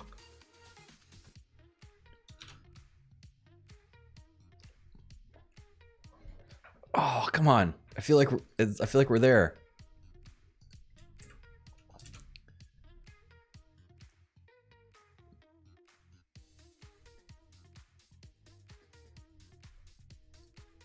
Yeah, so if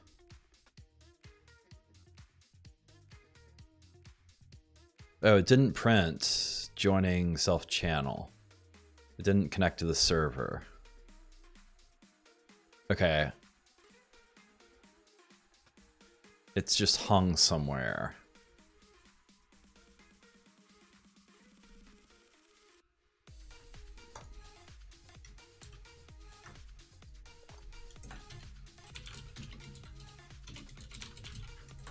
Wait a minute.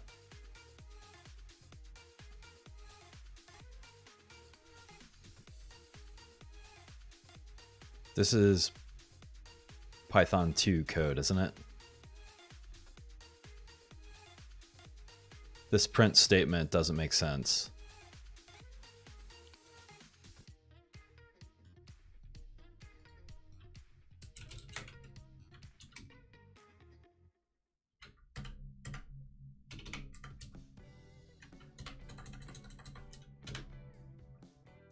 No module RC. Oh, because it was not in the same virtual environment.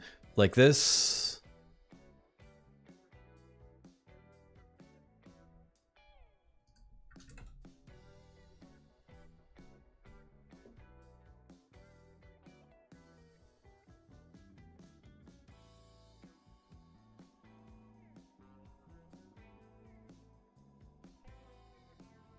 AKZG. All right, man. I'll see about it.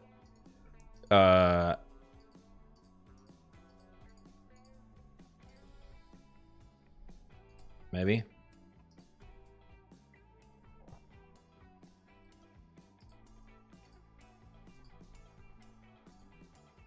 I don't know how to get to your thing.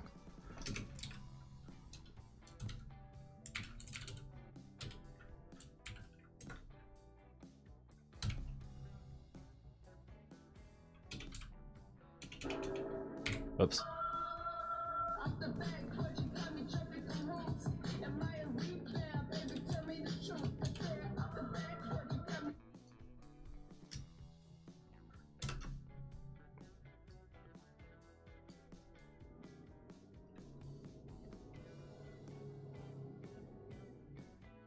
Curious how you found me, but sure, why not? Oh, actually, I can't, because that'll eat my bandwidth.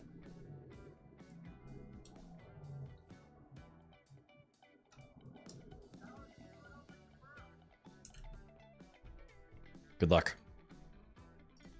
Alright, what's going on? Why? See, this looks like... Wait, this looks like different code. What the hell? Print. Where are those print statements? Print. Yeah, see, look at this. That's not... Well, so one, it switched different line. It's on a different line. What is going on? Something's strange. See, that bounced to a new line. But also...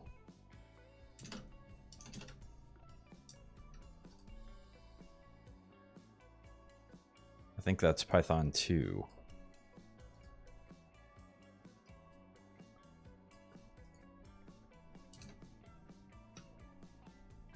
Right? Because it doesn't have the parens around it.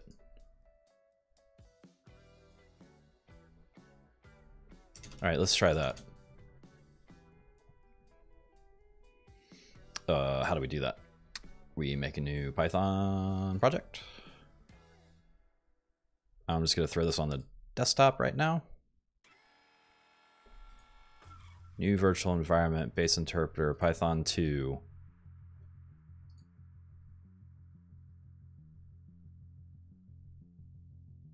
Desktop, open.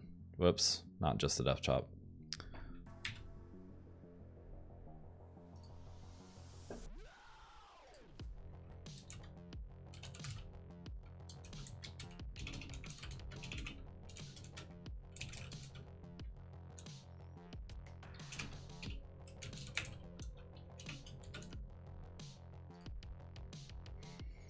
Open that. Let's try that. New window.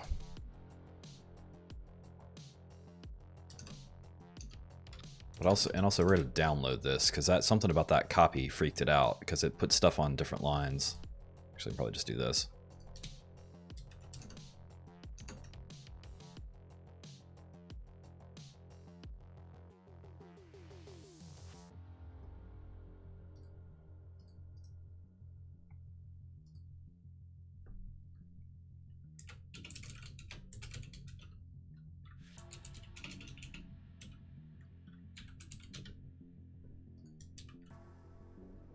Wonder if it said, yeah, it'd be kind of nice if they actually put, it's a terminal.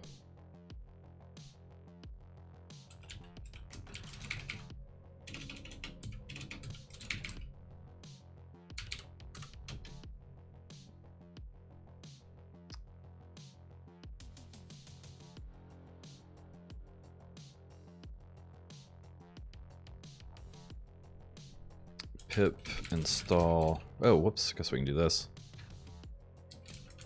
Requests. And then we need to grab this stuff again. Because we want to drop that in right here.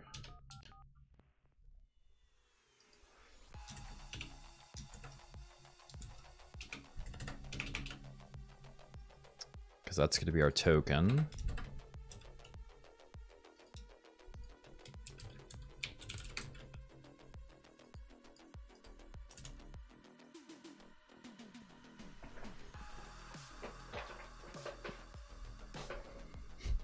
That chat message came up a second ago and I was like, oh, it worked. Didn't work.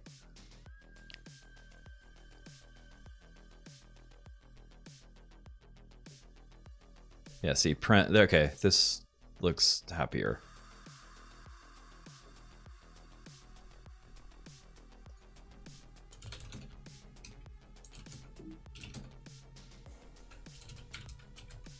The id of Allen. Go get our client ID. Whatever. The id of Allen. Oh.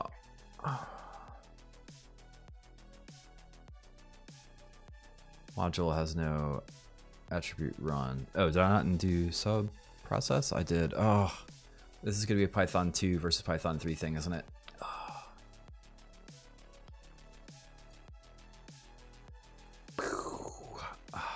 Frustrating.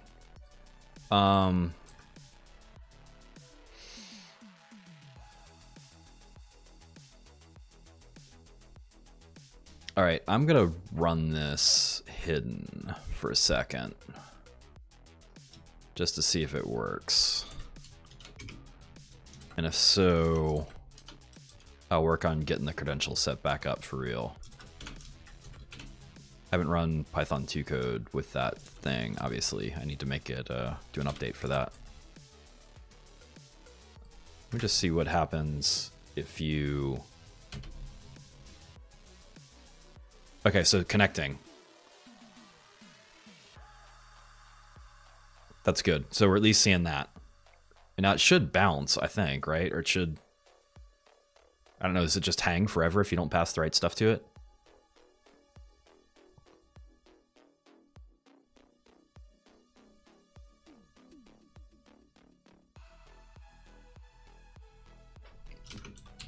While we're waiting on that. Tab Python, which I'm guessing is Python 2.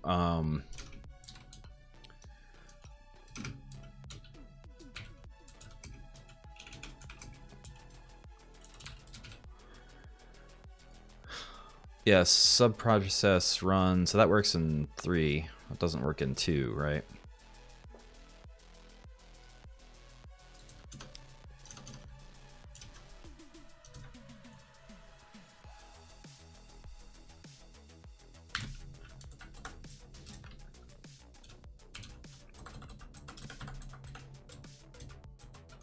Whatever, just ls. It's fine.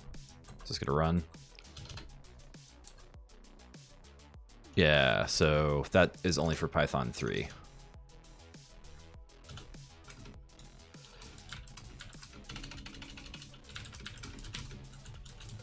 Which I didn't realize until now.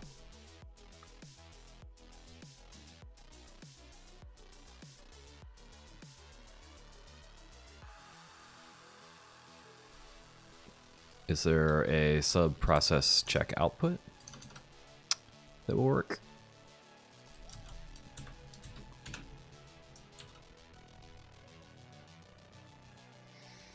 Response file standout argument not allowed. It will be overridden. Standout argument not allowed. Oh wait, that's progress. Oh, and wait a minute.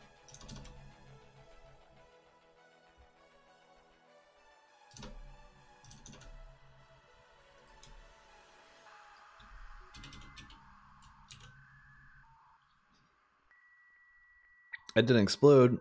That's a good sign. How's PyCharm doing it? Kick us yet? Nah, it's just sitting there. Wait a minute.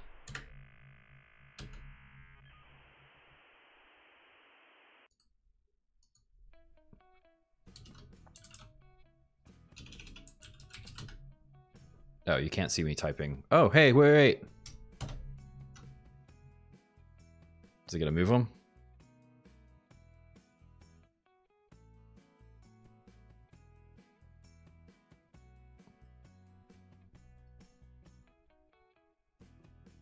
It's so slow. It's doing it. It's just so slow.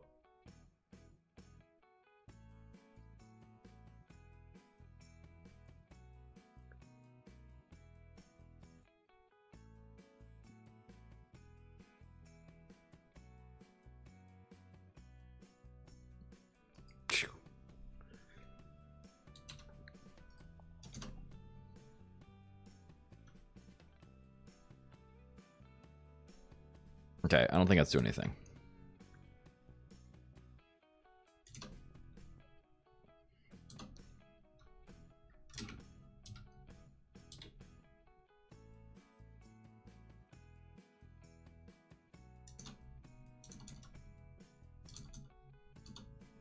Where am I going? Code Runner. Where's Code Runner? Everything moved a second ago. Why just do it this way? Code Runner.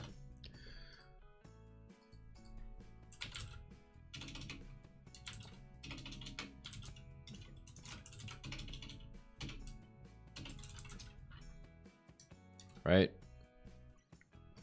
Cool.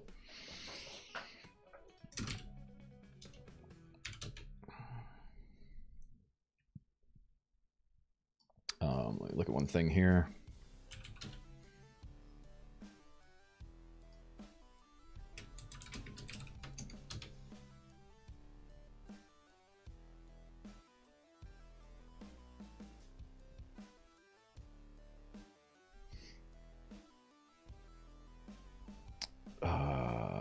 Let's see.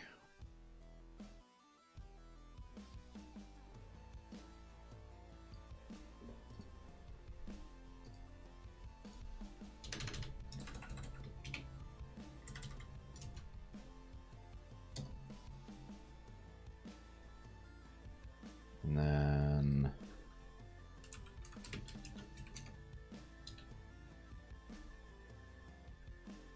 go to the example.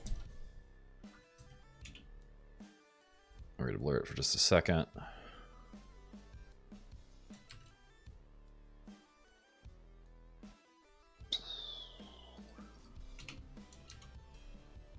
There we go. Yeah, so this, okay, now we got a new one. I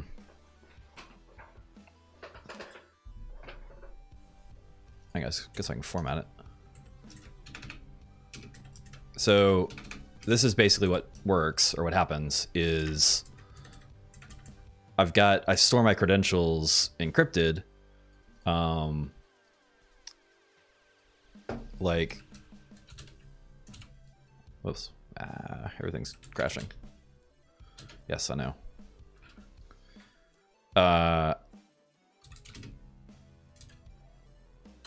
So I store my credentials just encrypted, just so the files are hanging out. Like, if you're on my machine, you can still get to these. You can still decrypt them. Like, I'm not putting a password on an encryption, but this is how I make sure that I don't accidentally flash them. And then I can store them and call them with this little subroutine, or this little method or function, whatever you want to call it. And that's how I pull them into variables. So that way they all just sit in a directory. They're all encrypted, and I just access them that way. I'm going to look at the keychain stuff too, and actually pop maybe here in a minute. This might be a good time to actually do that. But so we're going to redo this. So does this work in Python 3? It does. Okay. So we're going to redo this.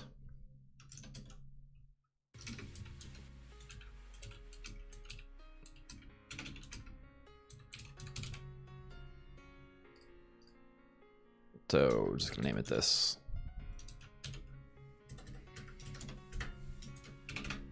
And I put the thing under there, whatever.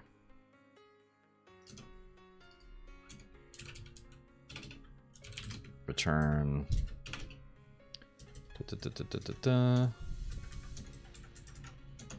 With file path here.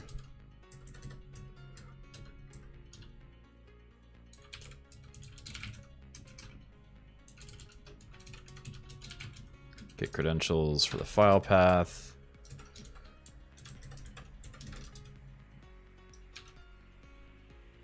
Oh, get credentials not fine. See? Get credential.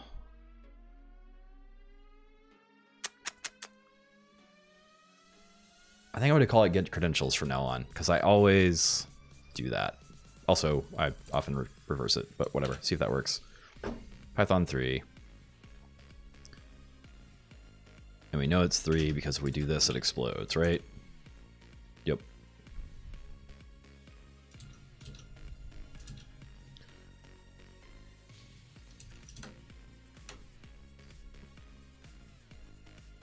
Oh, but I did want to do this. Split and then get... So this little last bit helps you...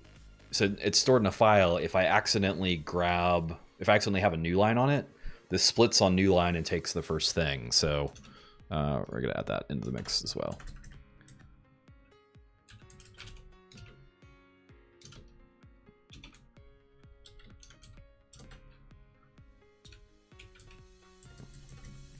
So we should still have it. I'll just make sure that's all cool. So that's our function. Now, which can go here. Why is that? Oh, is it? Gotcha. It's wrapping. See, I did it again. And also, we're going to call this get credentials.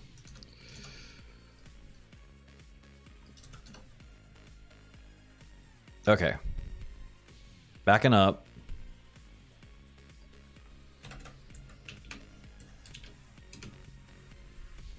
So we made a connection, so that's progress. We're in the right version of Python. We've got this now. Why did it feel like that added a line? It's on 87. Went to 88. Oh, is this on 87? Oh, that's moving up a line. Okay, I gotcha. Something looked different.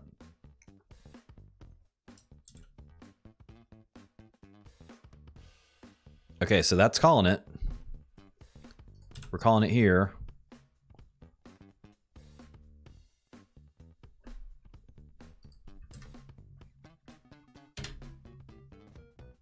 Connecting.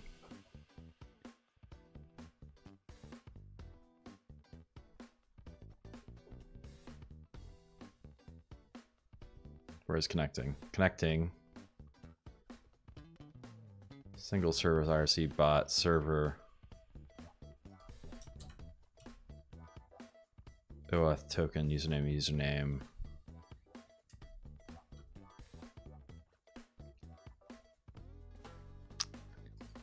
Nope.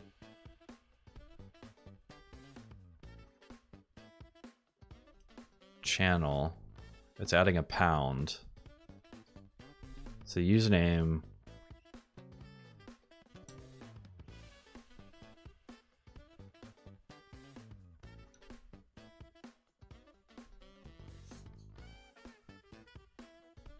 Single server IRC bot.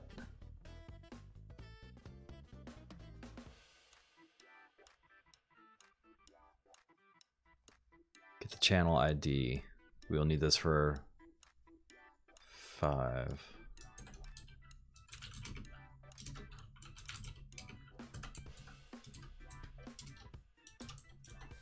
Just want to see what it's doing.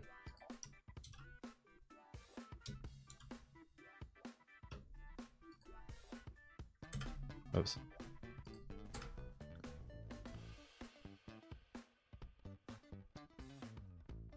Wait a minute. It is just... I mean, your username is your channel, right?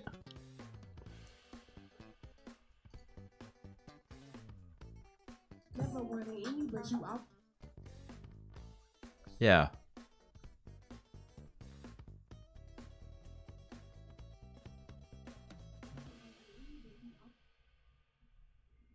Yeah. Oh, we're gonna zap through time here for a second.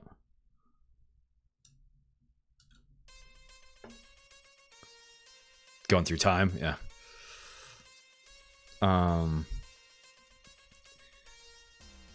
Why isn't this going? So it's connecting up, but it's, yeah, actually let's see if it's what's doing now. If it's giving us a channel ID. Yeah, so there's a channel ID.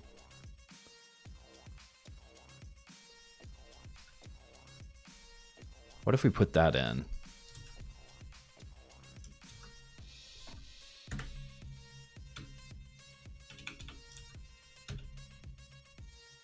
Oops, did not like that.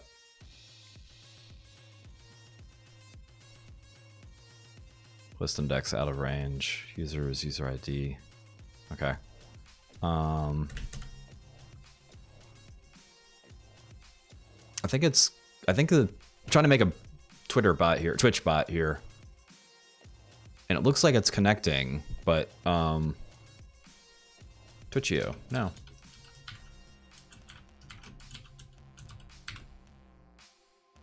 TwtichIO, I guess would be a better call for that.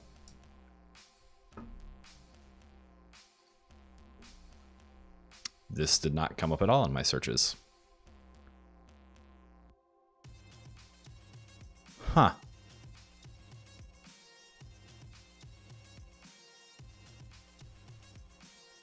And it's Python 3. Okay, nice. TwtichIO uses many endpoints which require different tokens and IDs.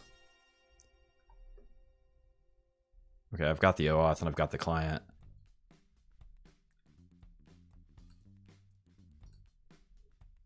It's going to change my life? Sweet. I like things that change my life. Oh, link didn't work. Oh, it went over there. Why is that going to... Oh, because I'm in a Chrome browser for that. I understand what's going on.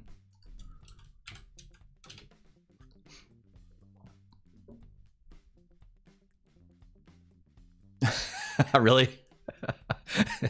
Did you get to TwtichIO that way? Or Twitch? What's the name of it? I forget. I lost it already.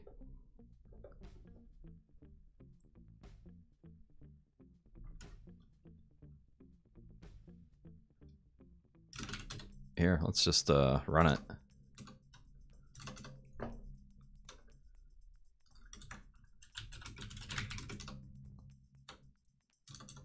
Gotta get my thing set back up there. TwtichIO, look at that. Uh-oh. Oh, this is a Python 3, Python 2 thing. Scratchpad, this is 3.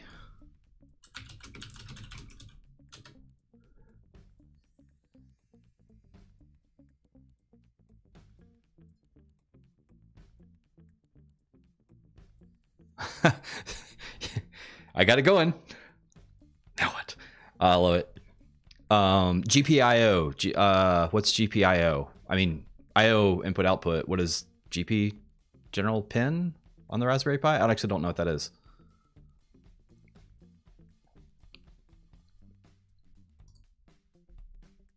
Hey, it worked.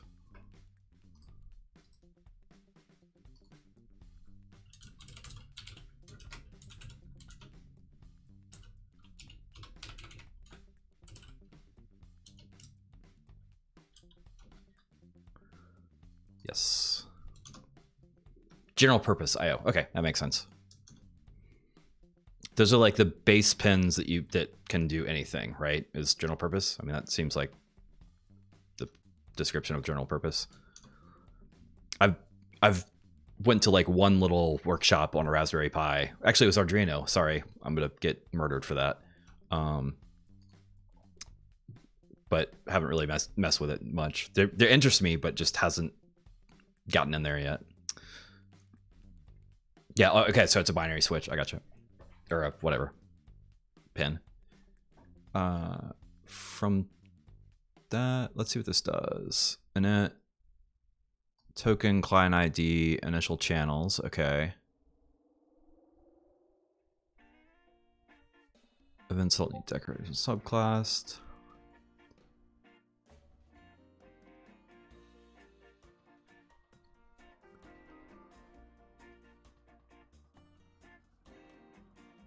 So gives you your prints ready.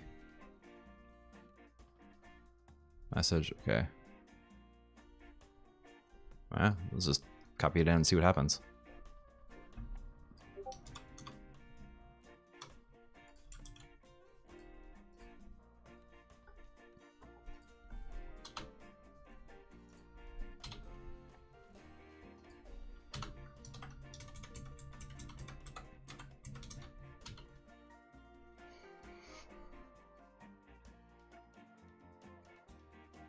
Oh, sweet, sweet.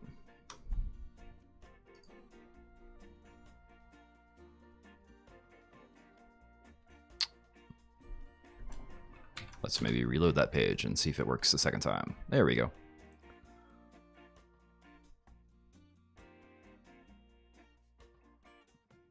Make an account on Twitch. Yeah, I got the auth. Yeah, request your app. Yeah, I got that. Okay, cool. Install things. So far, so good. Put the secrets in an environment. Okay, the env file. I gotcha.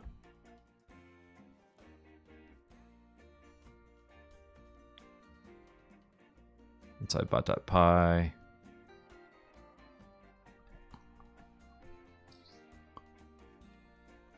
So the bot nick.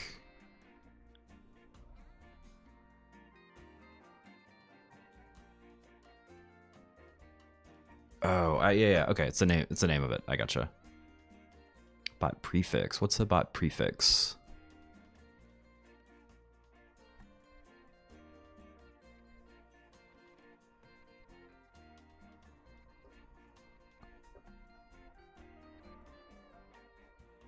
Is that in?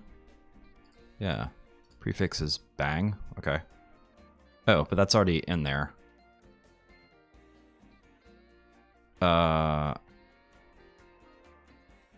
Here. I'm not worried about the client ID,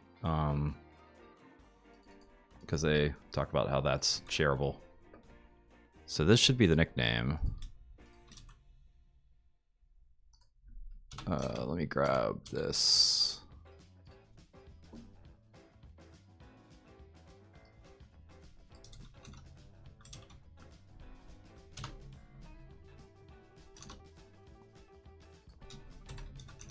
Oops, just need this. I've got my OAuth credential stored here. So it's already there for me.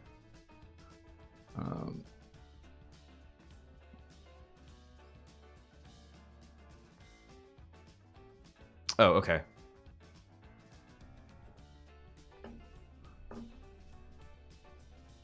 Yeah, I guess I could store my token or my client. Here, give me 1 second. I'm gonna hide my token or hide my whatever this thing is. Client ID.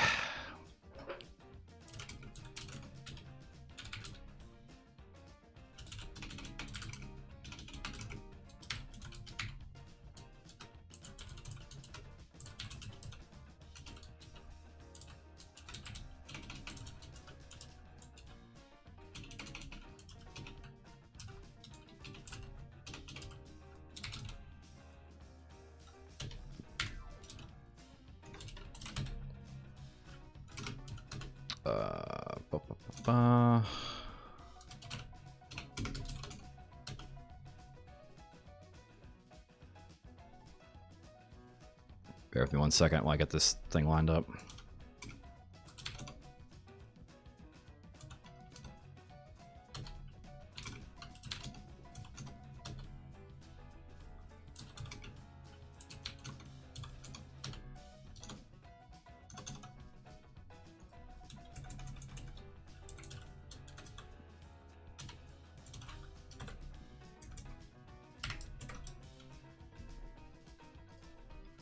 I store all my credentials in encrypted files, so I just got a little decryption routine that pulls them back out. So I can turn that back on now. Oh, actually, 1 second.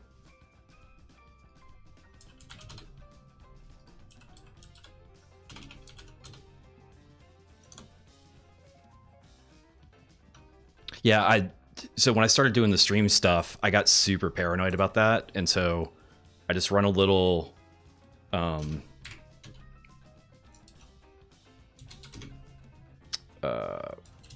credentials readme.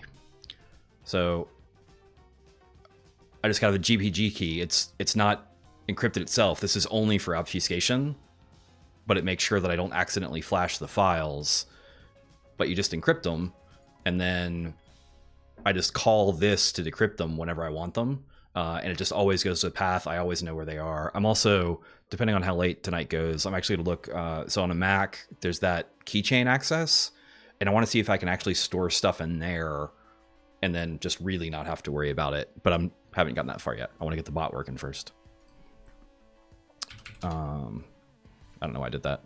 LL is what I hit all the time. It's my go-to. All right, so we're calling our token and our client ID.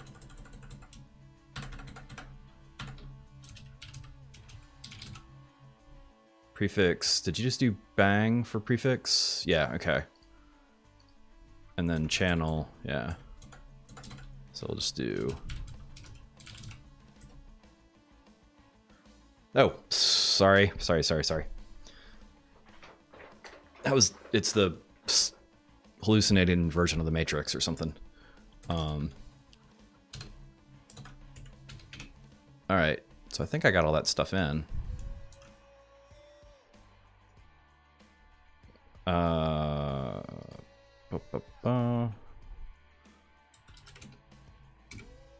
What's this one called? Twitch.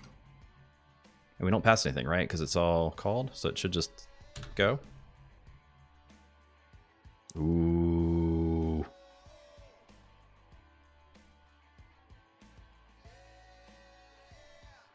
I don't know what to do now. Oh, yep, there it is. Sweet. Oh my god, that's so exciting.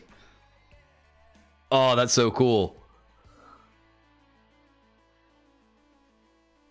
Test, hello. Oh, sweet. It comes out for me. That's awesome. Holy crap, that's cool. Oh, that's fun. I have a small idea of what I'm going to do with this, but like I got some percolation ideas. I think I want to try okay, so like the bangs to do stuff. Yeah, let me see that doc real quick. I'm just gonna scan through the rest of this. Install sames. Yeah, look at that. Okay. Cool.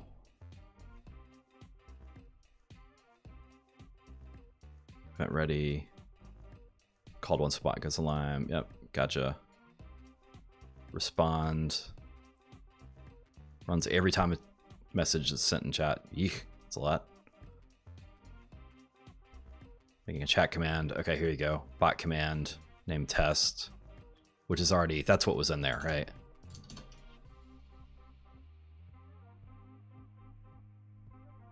Somewhere. Oh yeah, command, name test. This is awesome. It didn't come up at all when I was trying to Google around for it. I don't know how I missed it, but my Google foo was just poor tonight. Because this is super the way to go. Part of me wants to see if I can still figure out how to get that other thing to work, but that's not gonna happen probably.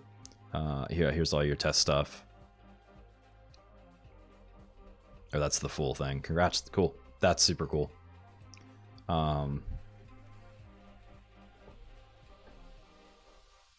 TwtichIO. Who, is this just a group? Nice.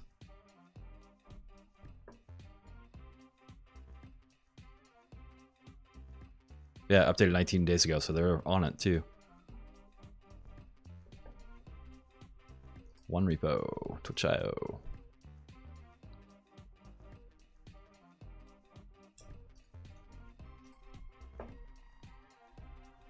Oh, really? That's cool. I have heard about it from another streamer too. I'm assuming you stream. Is that a safe bet? Did I spell that right?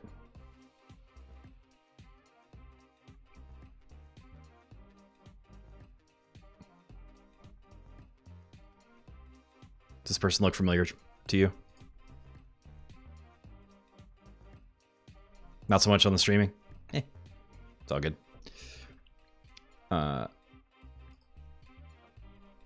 That's really cool.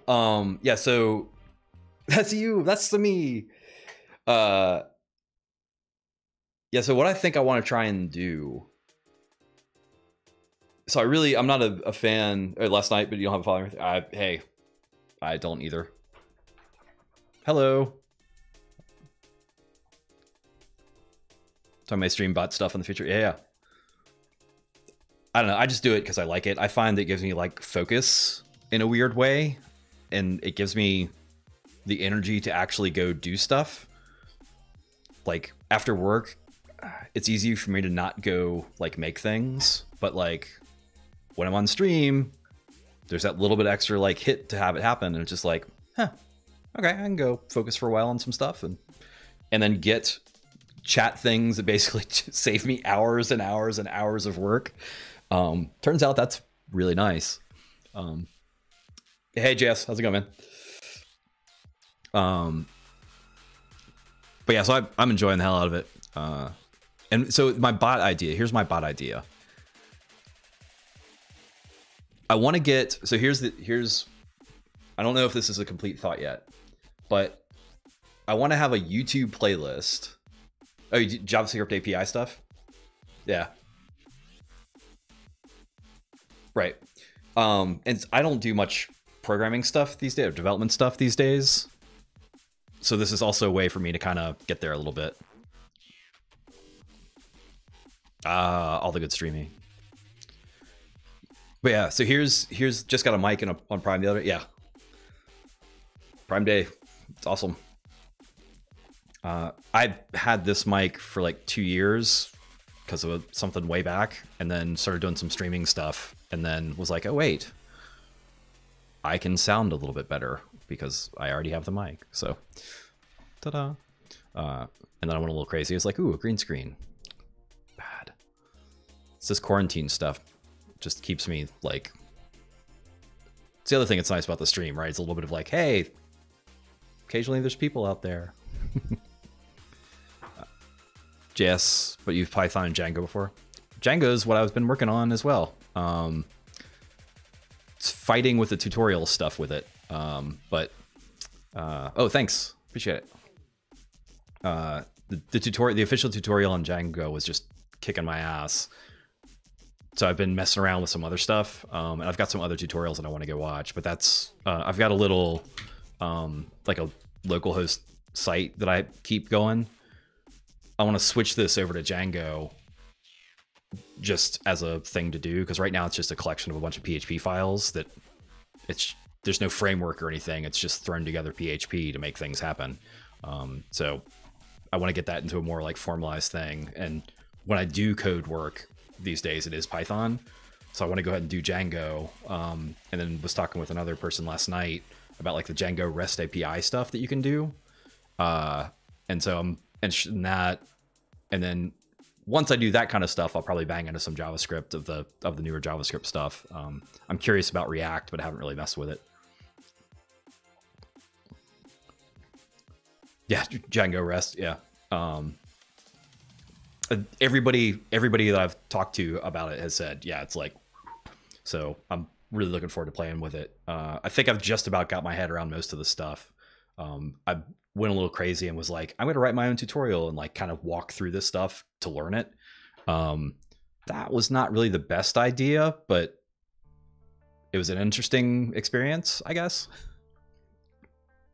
Yeah, Tendrid, I've heard lots of people talk about exactly that, and that's what's got me interested, because I've heard a lot of good things about React, and I've heard a lot of good things about the REST API, even though I'd kind of forgotten about it until last night. But looking at that marriage seems like it's a pretty solid idea. Yeah, and it's funny because like there's a whole bunch of stuff out there that I've looked around and I've kind of seen, but it's like I'm one of those I kind of want to like I want to hurt myself getting into it just a little bit and like bang into all the things sometimes. To not forever, but just for a little bit, just so they kind of like that's how I feel around a little bit, I guess. But then like I banged into plenty tonight, and then you showed TwtichIO, and it's like, whew, okay, we're ready to just jump right on over.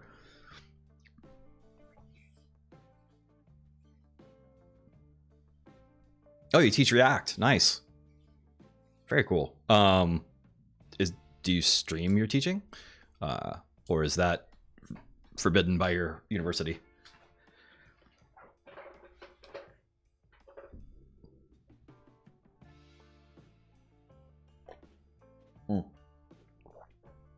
No doubt. And also, I do like the learning by teaching thing. Like and the other thing that I figured out a little while ago, the other thing it helps on the streams is, are y'all familiar with rubber duck debugging? That kind of idea that like if you're working on a problem and you're kind of stuck on it, you go talk to a coworker, and just the process of describing it, you kind of figure something out. And so you almost don't need a person to be there, but you need something to talk to, and you get a rubber duck and you can do the same thing. Streaming for me is the same thing. Like the way I think is different, or I think differently when I'm talking out loud and talking to the stream and like walking through the stuff that I'm doing. I know several times I felt myself shift over and do something differently than I otherwise would have. Sometimes that's even like skipping shortcuts. Like when I was doing testing stuff, it was like I could skip this, but I was like, but I'm not going to because I'm on stream right now. So yeah, it's I don't know, I'm really, the stuff is super interesting for me. Oh, never really had it outside of camp? Not many viewers?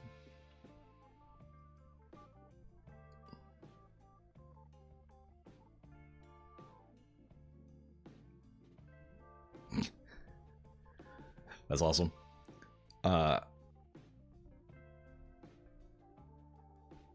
The shortcuts comment. Wait, you lost me on that one.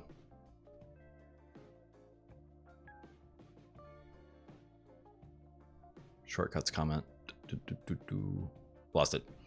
All right. What's going on? How? Oh yeah, look at this. Haha, I like that shortcuts comment. It says, I love this. Oh, like not taking shortcuts. Oh, I gotcha. Yeah. And it's fun too, because it's like one of those, I don't know, it works for me, it works for my brain, whatever. I'm enjoying the hell out of it, and it has helped me do stuff better. And that's like win-win, right? Also, I'm super excited about this. Because, oh yeah, so my idea, back to the idea. So the basic idea is having, like, I want to have, I've got YouTube's free music up here so that like I won't get copyright struck. But what I'd really like to have is like, you know, Spotify or like regular music going. So what I'm thinking we could try to build is like a playlist synchronization thing that's out of band of the video. So I could be listening to my YouTube playlist and there would be a link that y'all could have that would get you to the same playlist. And then out of band, we could actually sync them up so that you could be hearing basically the same thing, right? There's going to be a few seconds delay or advance or whatever. But by and large, we'd be on the same song. And then it wouldn't feel so weird to have like me being listening to, you know, real stuff. Cause I like a little something in the background sometimes, or like most of the time. But so that's kind of where the idea is. Oh yeah, I'm not surprised somebody else is working on it. I don't think I remember who Michael Reeves is.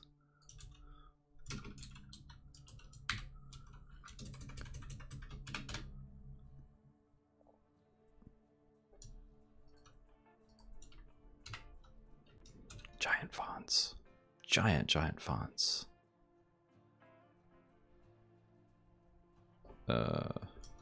This guy.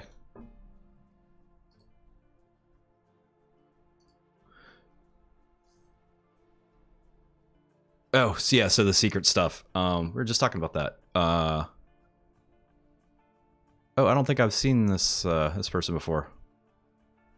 Your robot ideas are stupid. Huh. I'm assuming this is the right person, right? Popular YouTuber. Yeah, okay, I gotcha.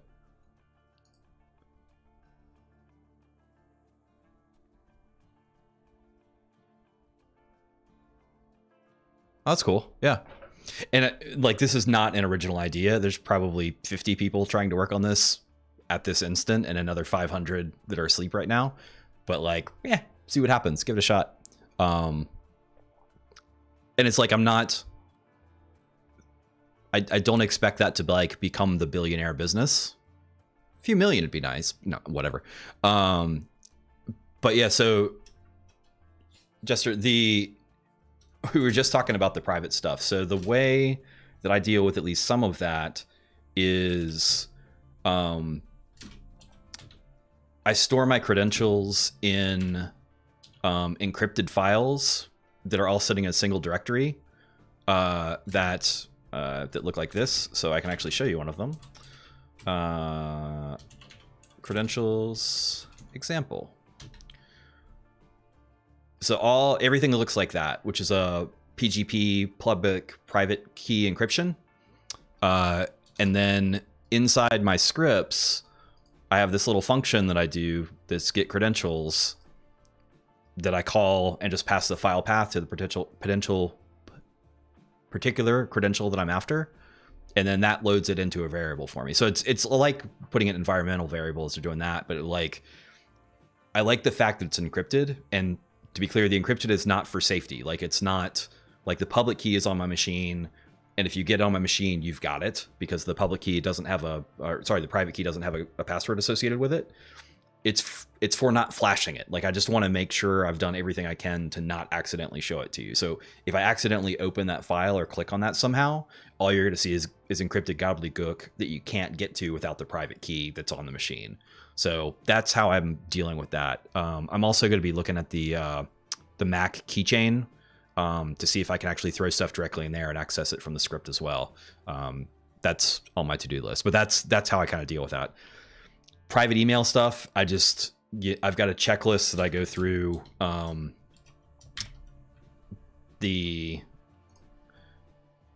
There's my Twitch checklist for getting started for a stream, and and another thing that I just built with Keyboard Maestro is this prep setup, and at the end portions of the setup are quit my journal, quit Outlook, quit things, quit stickies. Like I try and put as many things as possible to automatically make sure that I'm not going to accidentally do something. So that's kind of, it feels a little risky. I mean, don't get me wrong. Like it's risky. I make sure my password manager is over there on the other side. I keep my password manager unlocked on the other screen. That way I don't have to type my password. Oh, yeah, actually, I don't know if y'all saw this, but so I built a thing today, and this isn't the real password, but if I accidentally start typing my password, stop. It does that. Because I don't want to accidentally type my password, and that should let me know. So yeah, I'm with you on the scared stuff.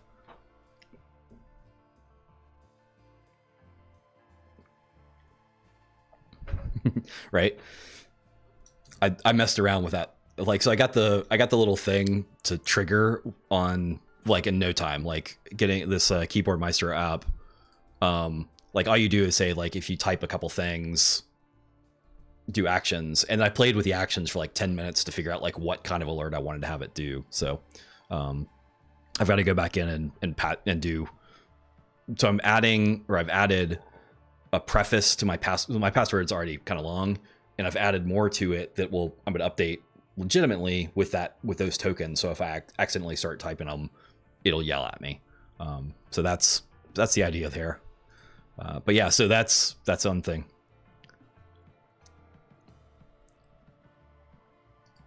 Oh, I didn't know OBS had an API. OBS. Whoops, come here. That's the wrong thing. I was going to do this.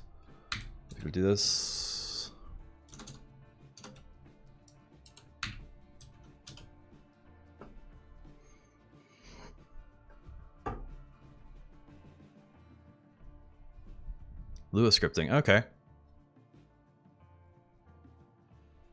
Windows currently only Python 6.3. Okay, yeah. Wait. Scripting adds support for Python. Okay. Oh, this is interesting. Script load, script unload.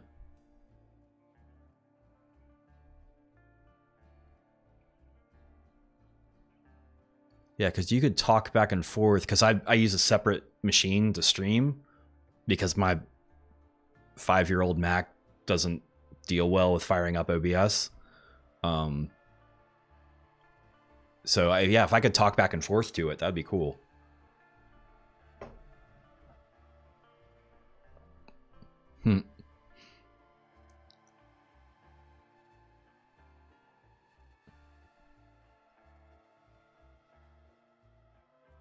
Oh, that's interesting. Because the other one I was thinking about doing that would be neat is having like chat kind of only show up when new stuff was coming in instead of being there the whole time. And I was thinking there might be a way to like, especially if you could be like, hey, here's the last message, and then just keep it up there. But like if other messages come in, you could maybe, I don't know, dynamically resize the window. I don't know what all you can do with it, but like, I don't know. It seems like chat's the one thing that when it's there and it's going, it's cool, but it feels there's a little bit like there might be something else you could do with it there.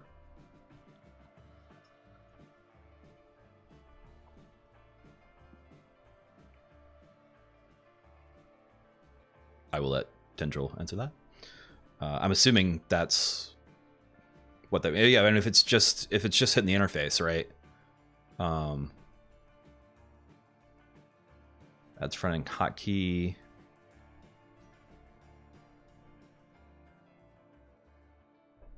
Enumerate scene items within a scene.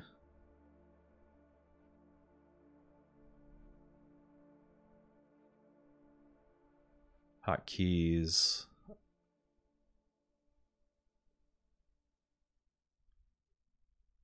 Call data source.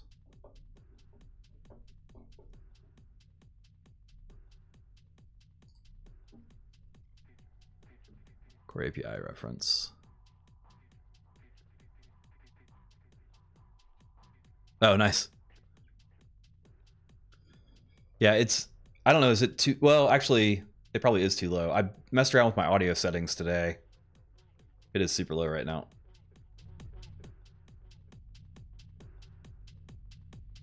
That's probably closer to where I normally have it. I messed around with the audio settings today, and it freaked everything out.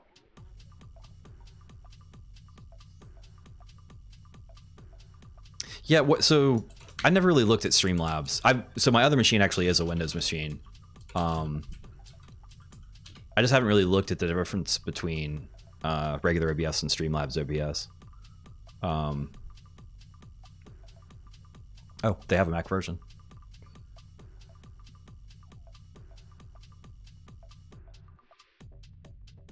Yeah, for me, like right now, like I'm still so new at this, like I haven't gotten all this stuff straight. But of course, if there's new toys out there, goodbye, Boingo Cat.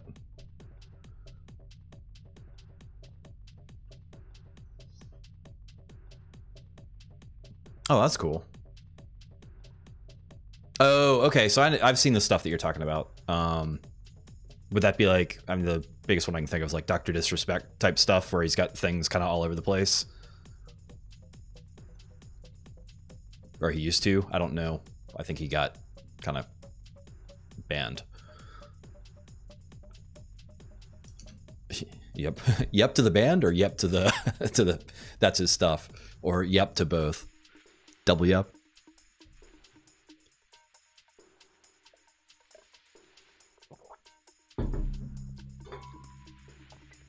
Anybody ever, I haven't looked it up, anybody ever figure out what happened, or is it still just like everybody's just like, we don't know?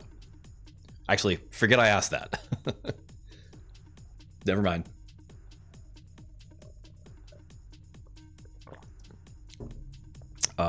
That's actually a professor friend of mine who just happens to have the exact same name, which is very unfortunate. Teaches up in New York, Queens College. Definitely not the streamer. Oh, really? That's, yeah, I saw just a little bit of that. And it's just like, that seems like something was not happy. So just gonna stay right away from that, because drama is not so much my thing. All right, let's add a command into here. What was the syntax for that? Oh, I have tabs.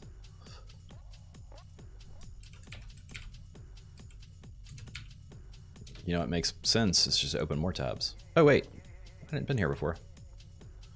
We started clients, topic, data client.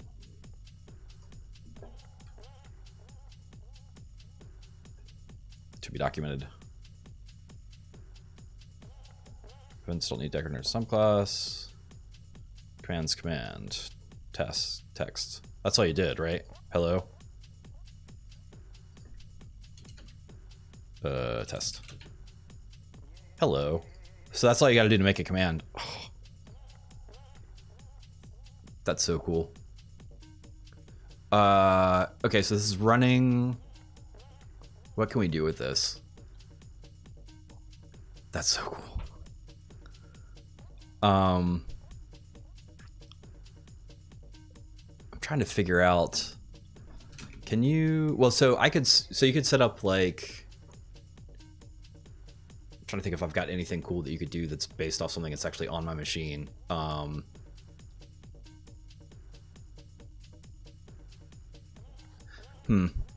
Let's see. What am I doing? What am I doing? What am I doing? I'm doing a thing. So this, because this could run, right? Since it's on my machine, it could make interactions with my machine, right?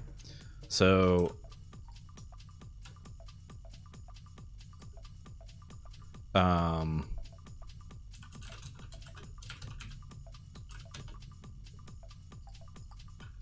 and this is in 3.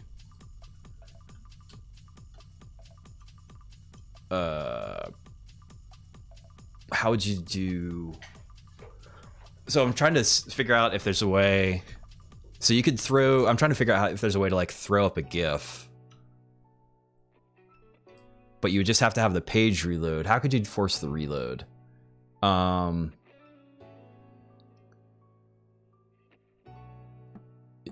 You'd have to use something like live reload. I'm just trying to figure out if you can like you can type a command and like change a GIF that you see like on the screen or something. Which I know how to change the GIF, right? Because we just copy. Here, let's see if we can do something here. What does Python use for list files in a directory? Glob. Okay, that's what I thought.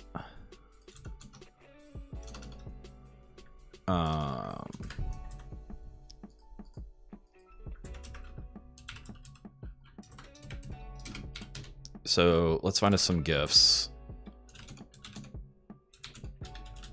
Nope, that's the wrong place.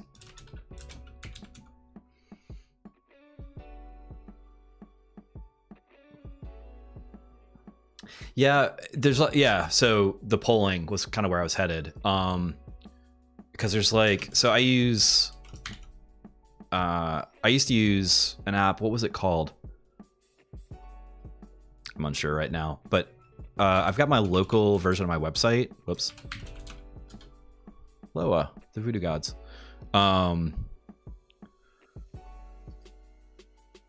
Actually, go back. Pick one, doesn't matter. So this is on localhost and it's just a static file, but if I make an update to the file and save it, it gets thrown an update, and I can't. It's called live reload. That's the name of it. I don't have a hotkey for that yet. But last time I looked at it,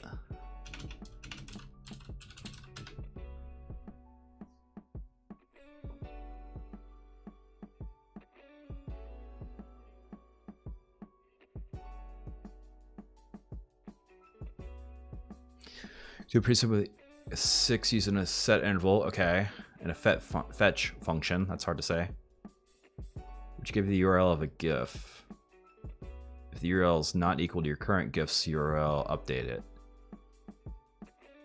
If the URL is not okay, yeah, I gotcha. Okay, right. Yeah, so I was gonna do that a little bit differently.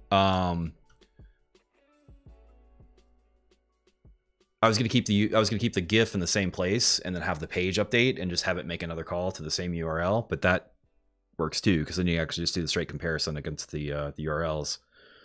I could argue that one either way. But yeah, so live reload, but it's last time I looked at them, it was like really old. I don't know, maybe they came back to life.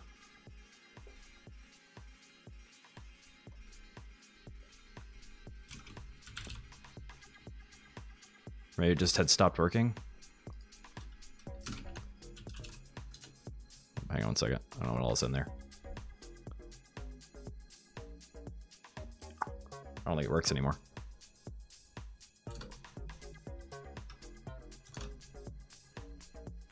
Yeah, it just doesn't work. Oh well. Well, so the simple. Okay, we're gonna go super simple. We're gonna go super simple.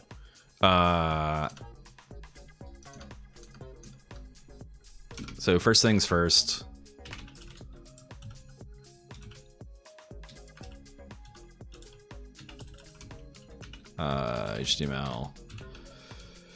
HTML, body, HTML, here, save. We're just gonna throw it on the desktop because we're just messing around.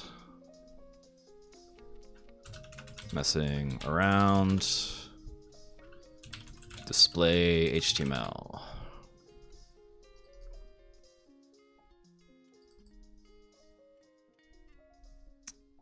Display HTML. Ooh, can't make it any smaller than that, huh?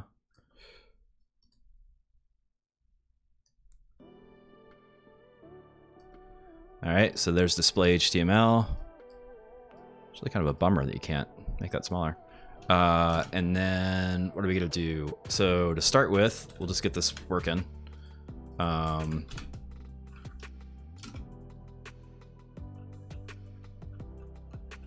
Oh, it needs to be on a host. Sorry.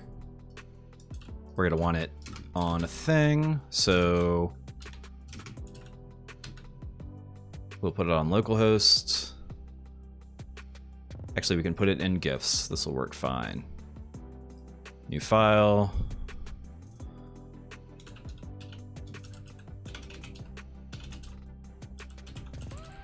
Doc type HTML. HTML. Body. HTML. So this is on display. Ooh, PHP, sure, why not? This is that little local site I was telling you about. Close that. Maybe.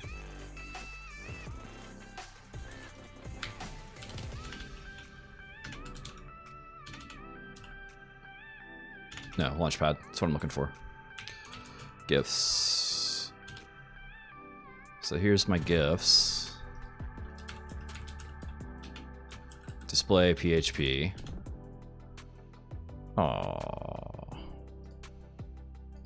I realize, of course, I could do this super easily, but like,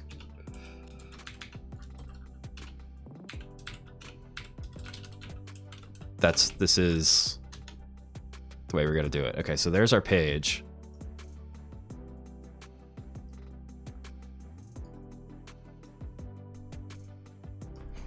All right, so we got a page. And now we're gonna throw a GIF on it.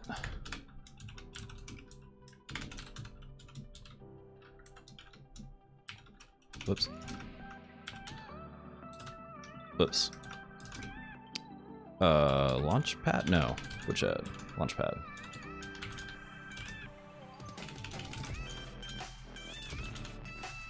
I don't want to, oh, we had it already open already. GIFs. So we go up a directory to GIF files. I'm literally in the same place.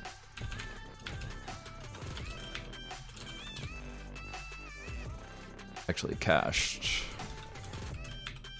Let's just pick one.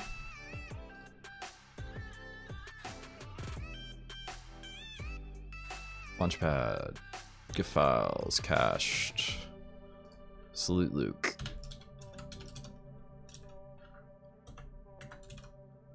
And if we refresh this, there we go. All right, so now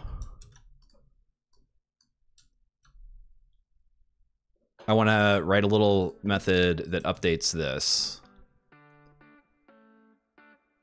And to start with, I'm just gonna write it out directly.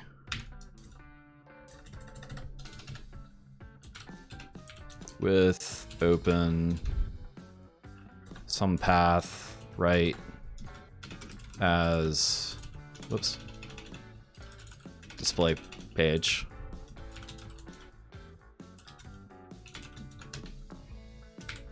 Display page right. We're just gonna throw all that junk right at it to start with.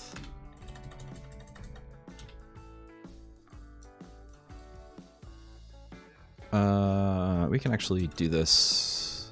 I want to test it here, and then we'll throw it into the bot. So let's find another GIF. How about ah?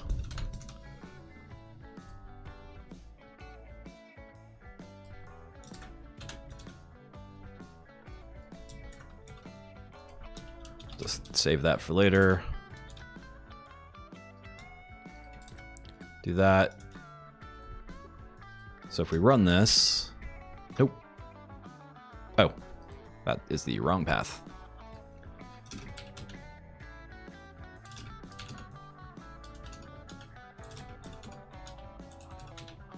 Let's get our path going. Now if we run it, still goofed it. Oh. Pfft. Where I should put the path is here. What do we call it?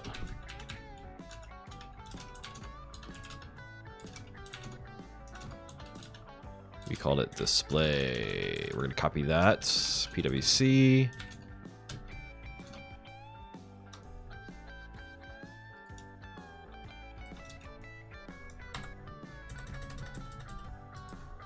Now if we run it, it passes. And if we refresh this, it passes.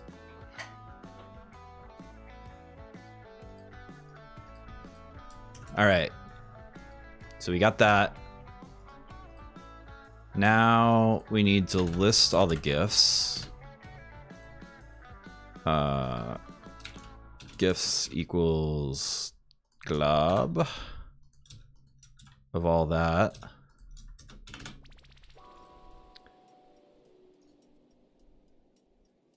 And here we're gonna go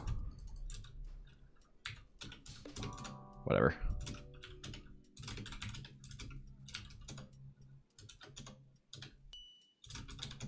Into cache, we'll copy that directory. Slash star.gif, running out of space on the side there. So that should still work, right? Nope. How about we import glob?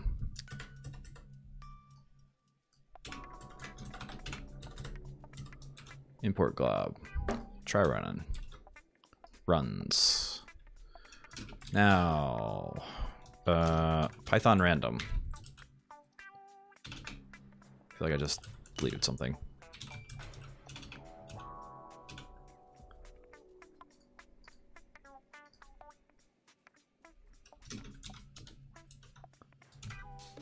Whoops. Come here. Oh, this is gonna hide chat for a second.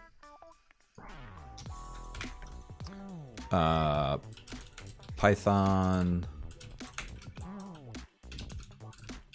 random item from list.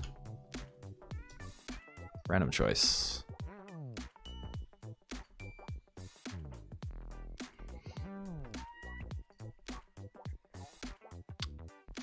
Translator on random choice. I like random choice. Random choice sequence. So if we do this, for here. New URL or new file. Random choice. GIFs. Print new file. What's that gonna do? Random is not defined. Well, let's take care of that. Got it. Import random. Yep. You're sitting there screaming at the thing to go faster. Yep, lag. Love it. Gives me just like a half second to catch it. Sweet. And then we're just gonna replace. We need to turn that into a URL. So we need. What do we need? We need this to look like this.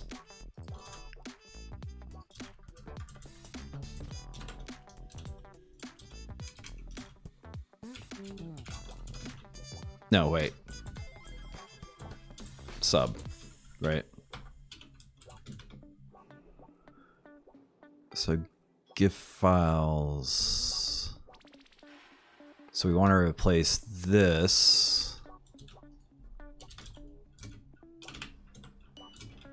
with that, I think.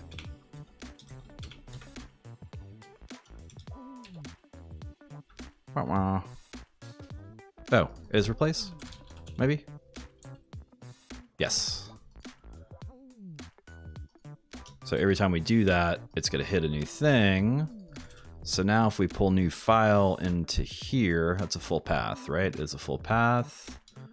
So we can do this. We can come down here and do format. This is super ugly, right? I understand. Like, this is not what you should be doing at all. But if we run that and refresh.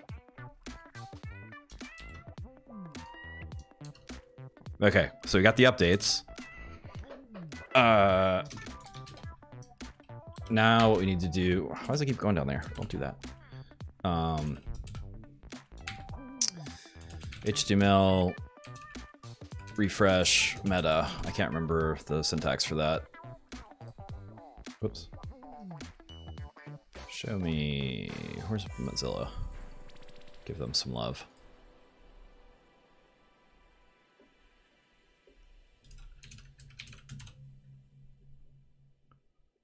Except that's not helping me. Okay, you lose.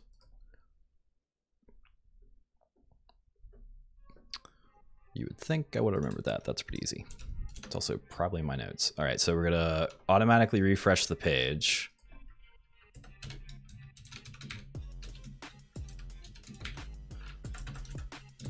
Every second. Which you shouldn't notice much difference, but let's test if we make an update. Oh, maybe you gotta refresh it the first time. How about that? There you go.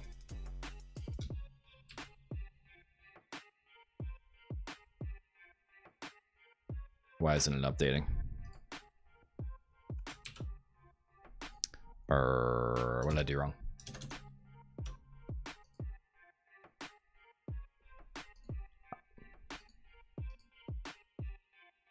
Oh, I know what happened. I'm writing out the whole file.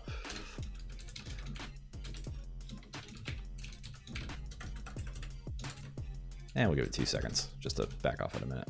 All right. So refresh one more time. Refresh. And if we run it again, there we go. All right, so now we're going to throw all this into the bot.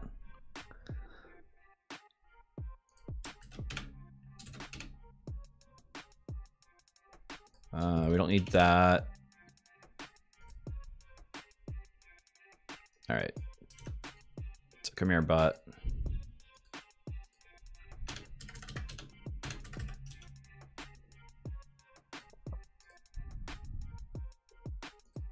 New file with all that jazz. Yeah. So I'm officially just randomly opening my machine up to stuff now is what's happening. Commands, command, name, new GIF. Oops. Async def, new, just call it new GIF, I guess. New GIF. Have no idea what CTX is.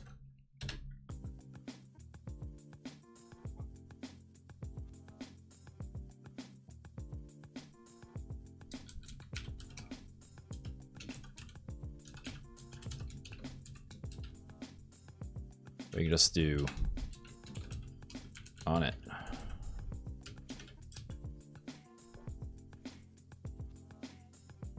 Is that all in the right place?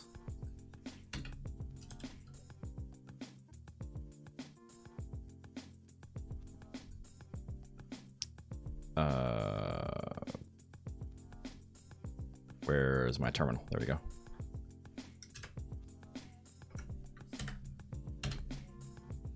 Is it gonna explode? Oh! Are you still there? You want to try a new GIF and see what happens? New underscore GIF.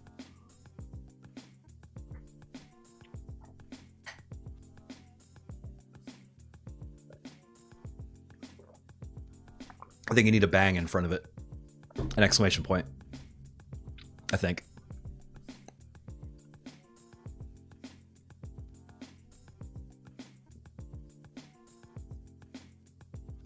Boom.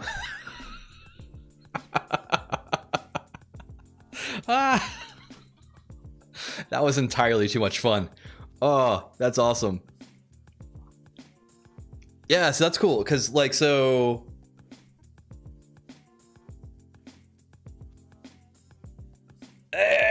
perfect. That's so cool. I have no idea what I'm going to do with that, but I'm going to do stuff with that. That's fantastic. Yeah, so I mean, it's just another machine wired, right? Wait, it didn't go.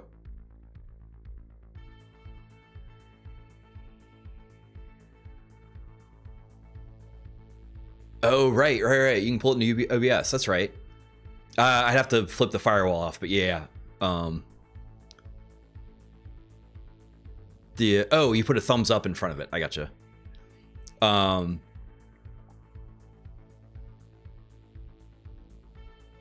That's cool. Yeah. Yeah,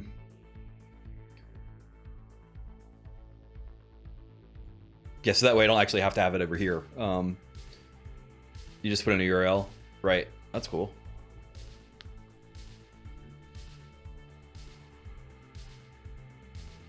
I actually don't know. We can try right now. Browser.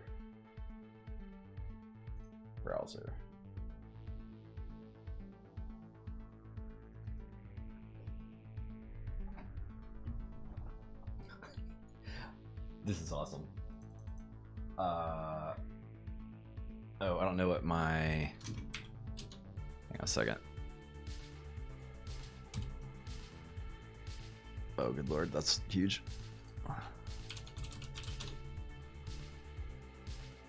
All right, let's see.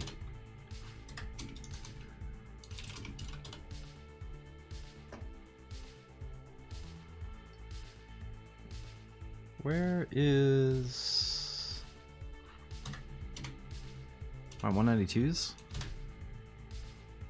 Oh, yeah. One.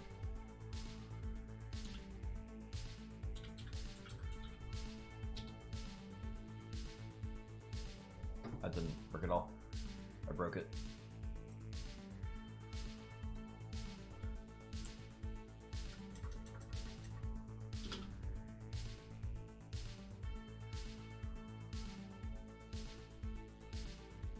Yeah, it's firewalled off. I have to bang through the firewall on that.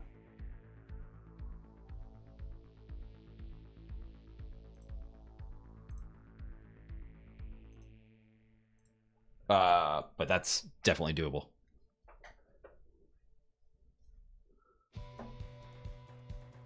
Yeah, I just saw it flash a URL, so like I'm sure I can get to it. I think this is just firewalled off on this machine, so I can let that, but I can let that in, and then figure it out. And then also have, well, so yeah, so I could also just run the bot on the stream machine. I don't know. I got a lot of thinking to do.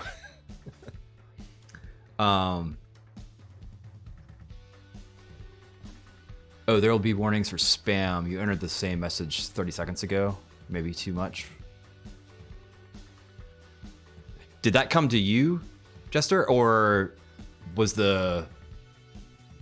Because I'm saying on it every time too, but I'm guessing it's you for new GIF. Is that what's happening?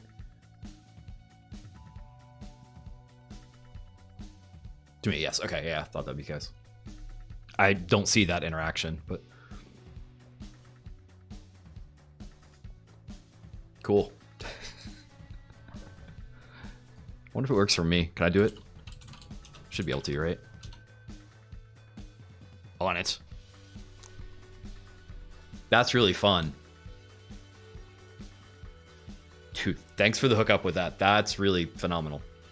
I have a feeling this is way better than the other one that I was looking at by about 1,000. Possibly 1,000,000. Just splash water all over my face. What was I gonna do? I was gonna do something else.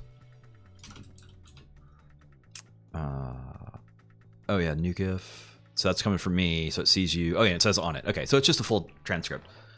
That's super cool. Yeah.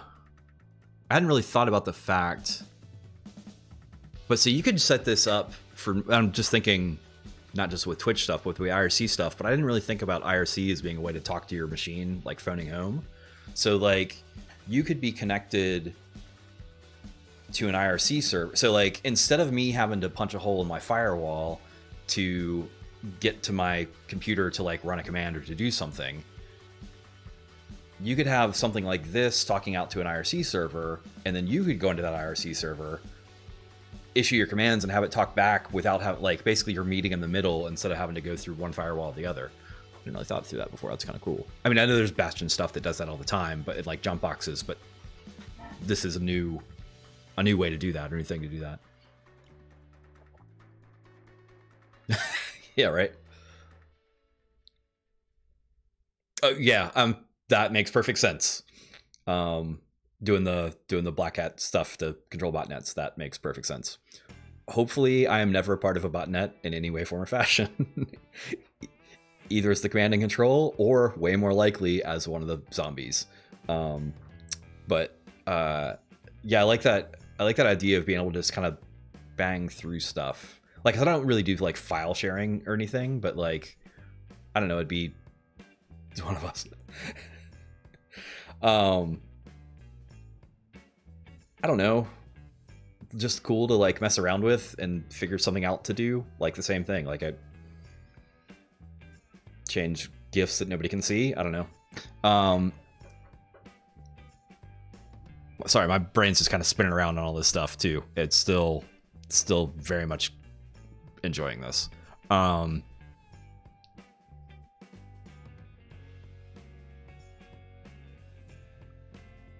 MQTT.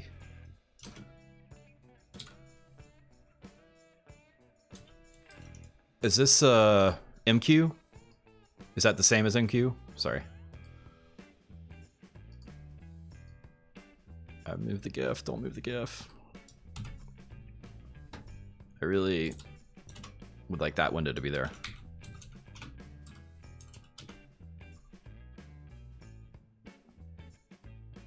Huh. I don't know this one.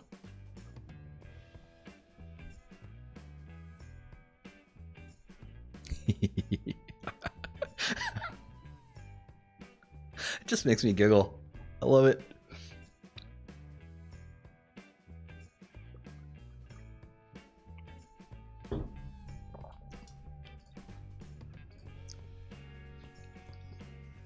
Oh yeah, if it's yeah.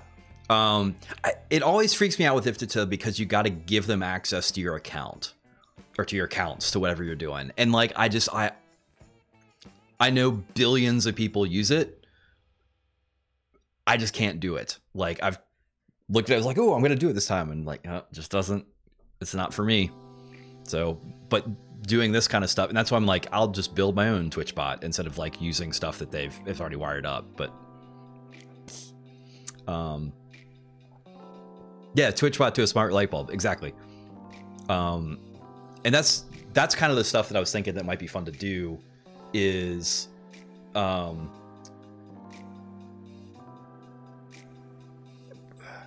like make, and I know a billion people have already done this stuff too or whatever, but like this would be my version of it. Like make some type of interactivity with chat or with the capability of doing it. So more than just push stuff, but like have, you know, whatever. And it's, I mean, that's what chatbots are, right? But like, I'm thinking about it now for stuff that I want to do.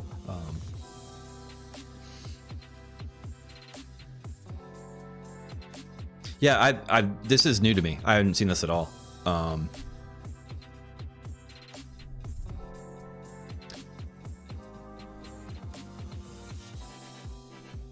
So broker is just your host in the middle, right?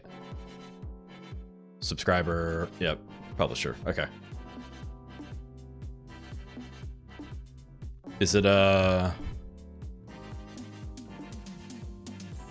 open through now?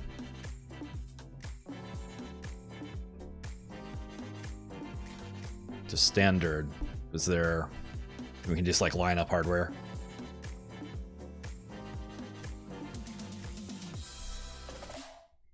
Oh, okay, that's cool.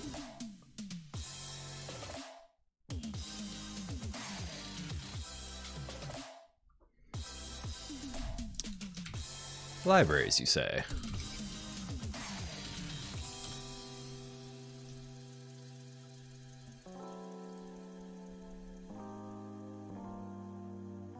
What's this? Yeah, whatever.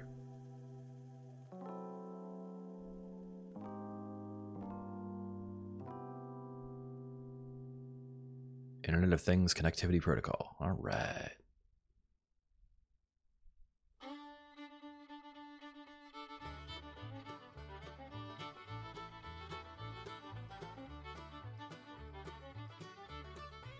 Okay, yeah. Call back when the client receives a Connect. Yeah. Response on the server. Publish. Okay, yeah. Loop forever. That's my favorites. That seems like not awful. Where do you put your socket IOs for WebSockets? Oh, yes.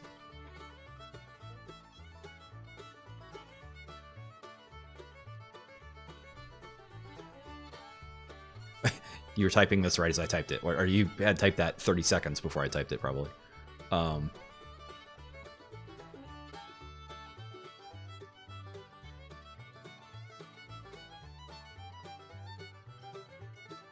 Yeah, machine to machine. Okay, I gotcha. So where do you run your, what was the word? The brokers? You just like throw a EC2 box out there somewhere, or are there just existing ones out there that you can kind of bounce off of?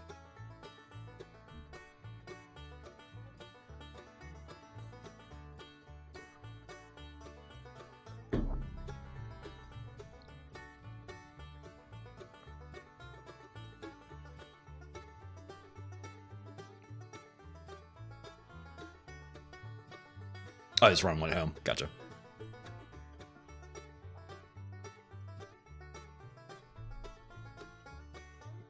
Yeah, that kind of stuff, I'm getting more and more out of that business too, and I'll just throw up like a little EC2 box if I need something to live on the outside world. Is my plan from this point forward, that I can kind of not have to worry about it, and basically not have to worry about it, and like the some of those boxes are so cheap that it's just like, okay, whatever. And then also, like, I haven't looked, there's, I know Amazon has a whole bunch of the other, like, MQ type services or whatever for some stuff like that too. I wonder if they've got a, AWS MQTT, let's see. Uh-huh.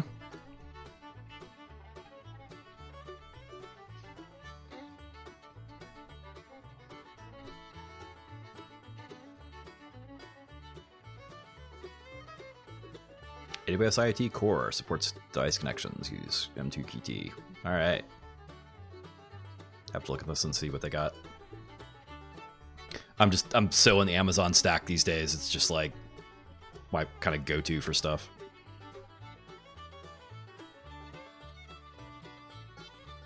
Yeah.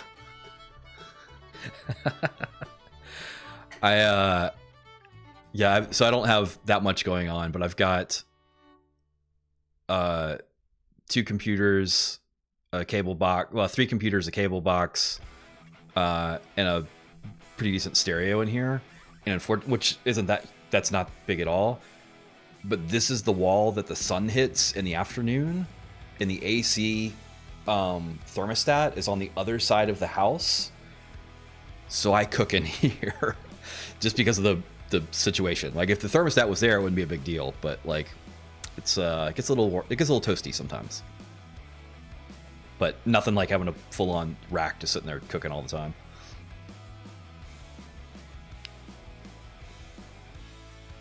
I'm gonna have to look at this. Yeah, I've never messed with this stuff. I've done some MQ stuff before, way back, but that was it. Which I don't know if that's direct descendant or whatever.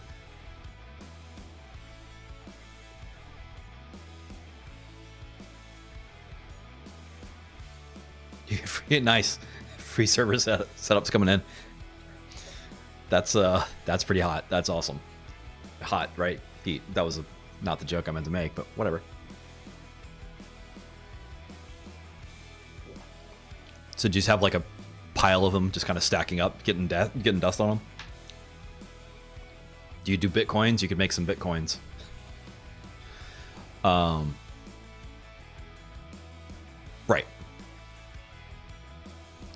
Yeah, that was one of the funniest things when I first started getting into this that I hadn't considered until people who knew about it were talking to me about it. I was like, oh, just get all the servers, and like electricity, cooling. You got to think about both those things because it's a real thing.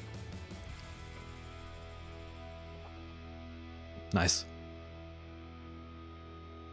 I don't know the Dell line that well, or I don't know the Dell line at all, really.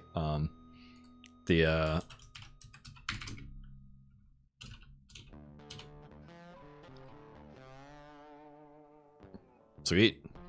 If that's the price, that's expensive. Oh, that's a 48. None of these numbers match what I asked for. There you go. Okay. Oh yeah, it's just older ones. Gotcha. 2 U's. Okay.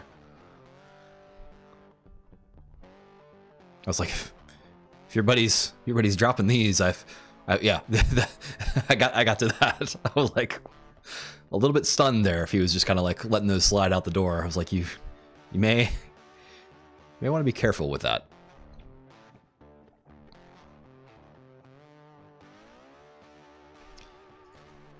Yeah, so the other one that I've got, and I've got to try and figure this out, is I've got a free NAS box that I built that I'd use for all my NAS or whatever. But right now I'm also trying to push stuff up to AWS for backup. And like, I think I'm gonna have to go get an upgraded internet connection because it's so slow. Even though I'm pushing like a few terabytes of data because it's all my photo and video archives from forever. But it gives me an excuse to go get a faster internet, so why not? All right, let's see. You do anything else tonight? I feel like I should do something else. I don't know what it is. Oh, I want to do one last look. Python, keychain, Mac. So I saw this keyring, but I kind of don't like the idea because there's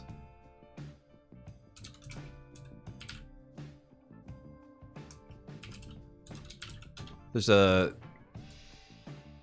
security command that you can use. I think it's actually just security.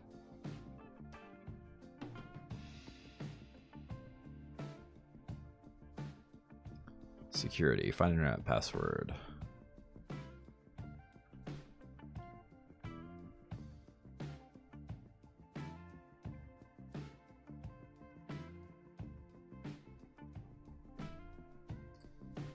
This will be stuff that I likely blur out the entire thing for.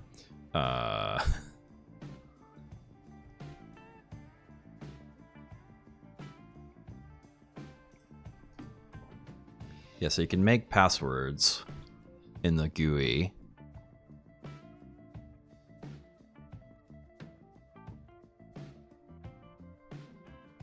Don't be clever and try to think of yourself. Click here, randomly make one. Yeah, sure. It's kind of outside the point.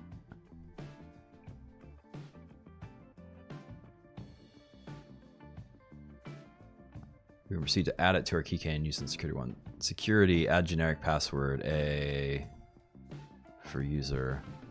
S is playground. W is password gen. Command will fail if you already have a service by the name of playground. Such as if you followed the GUI example above. See, this is what frustrates me with like tutorial stuff. Here's the command to run, but if you ran the other one, this one's gonna break. Don't do that.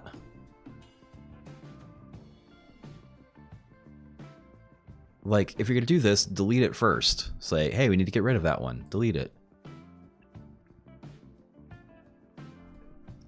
So it's a user, a key, and a value is basically what it is.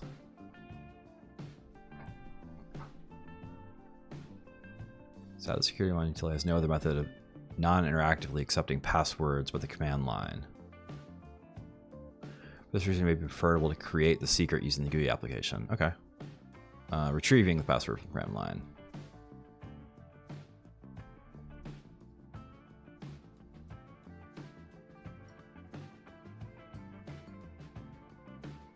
Well, using this approach, we can then paste the password in a shell environment without leaking it into a file. Right.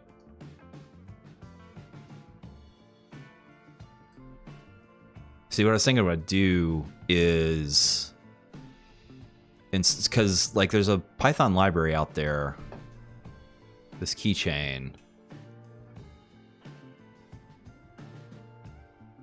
but yeah, but all it's doing is making these commands calls, right? I would rather do that myself. Just because I don't want somebody else's, like it's password stuff, I don't want somebody else's code in between me and my passwords. But this is nice because this shows you how to do it. That'll be I'll set something up to play with on that on another time. I'm not going to do that tonight. And I don't care about setting it. I just want to do the, you know, basically my little thing for getting, yeah, seriously. It's nothing.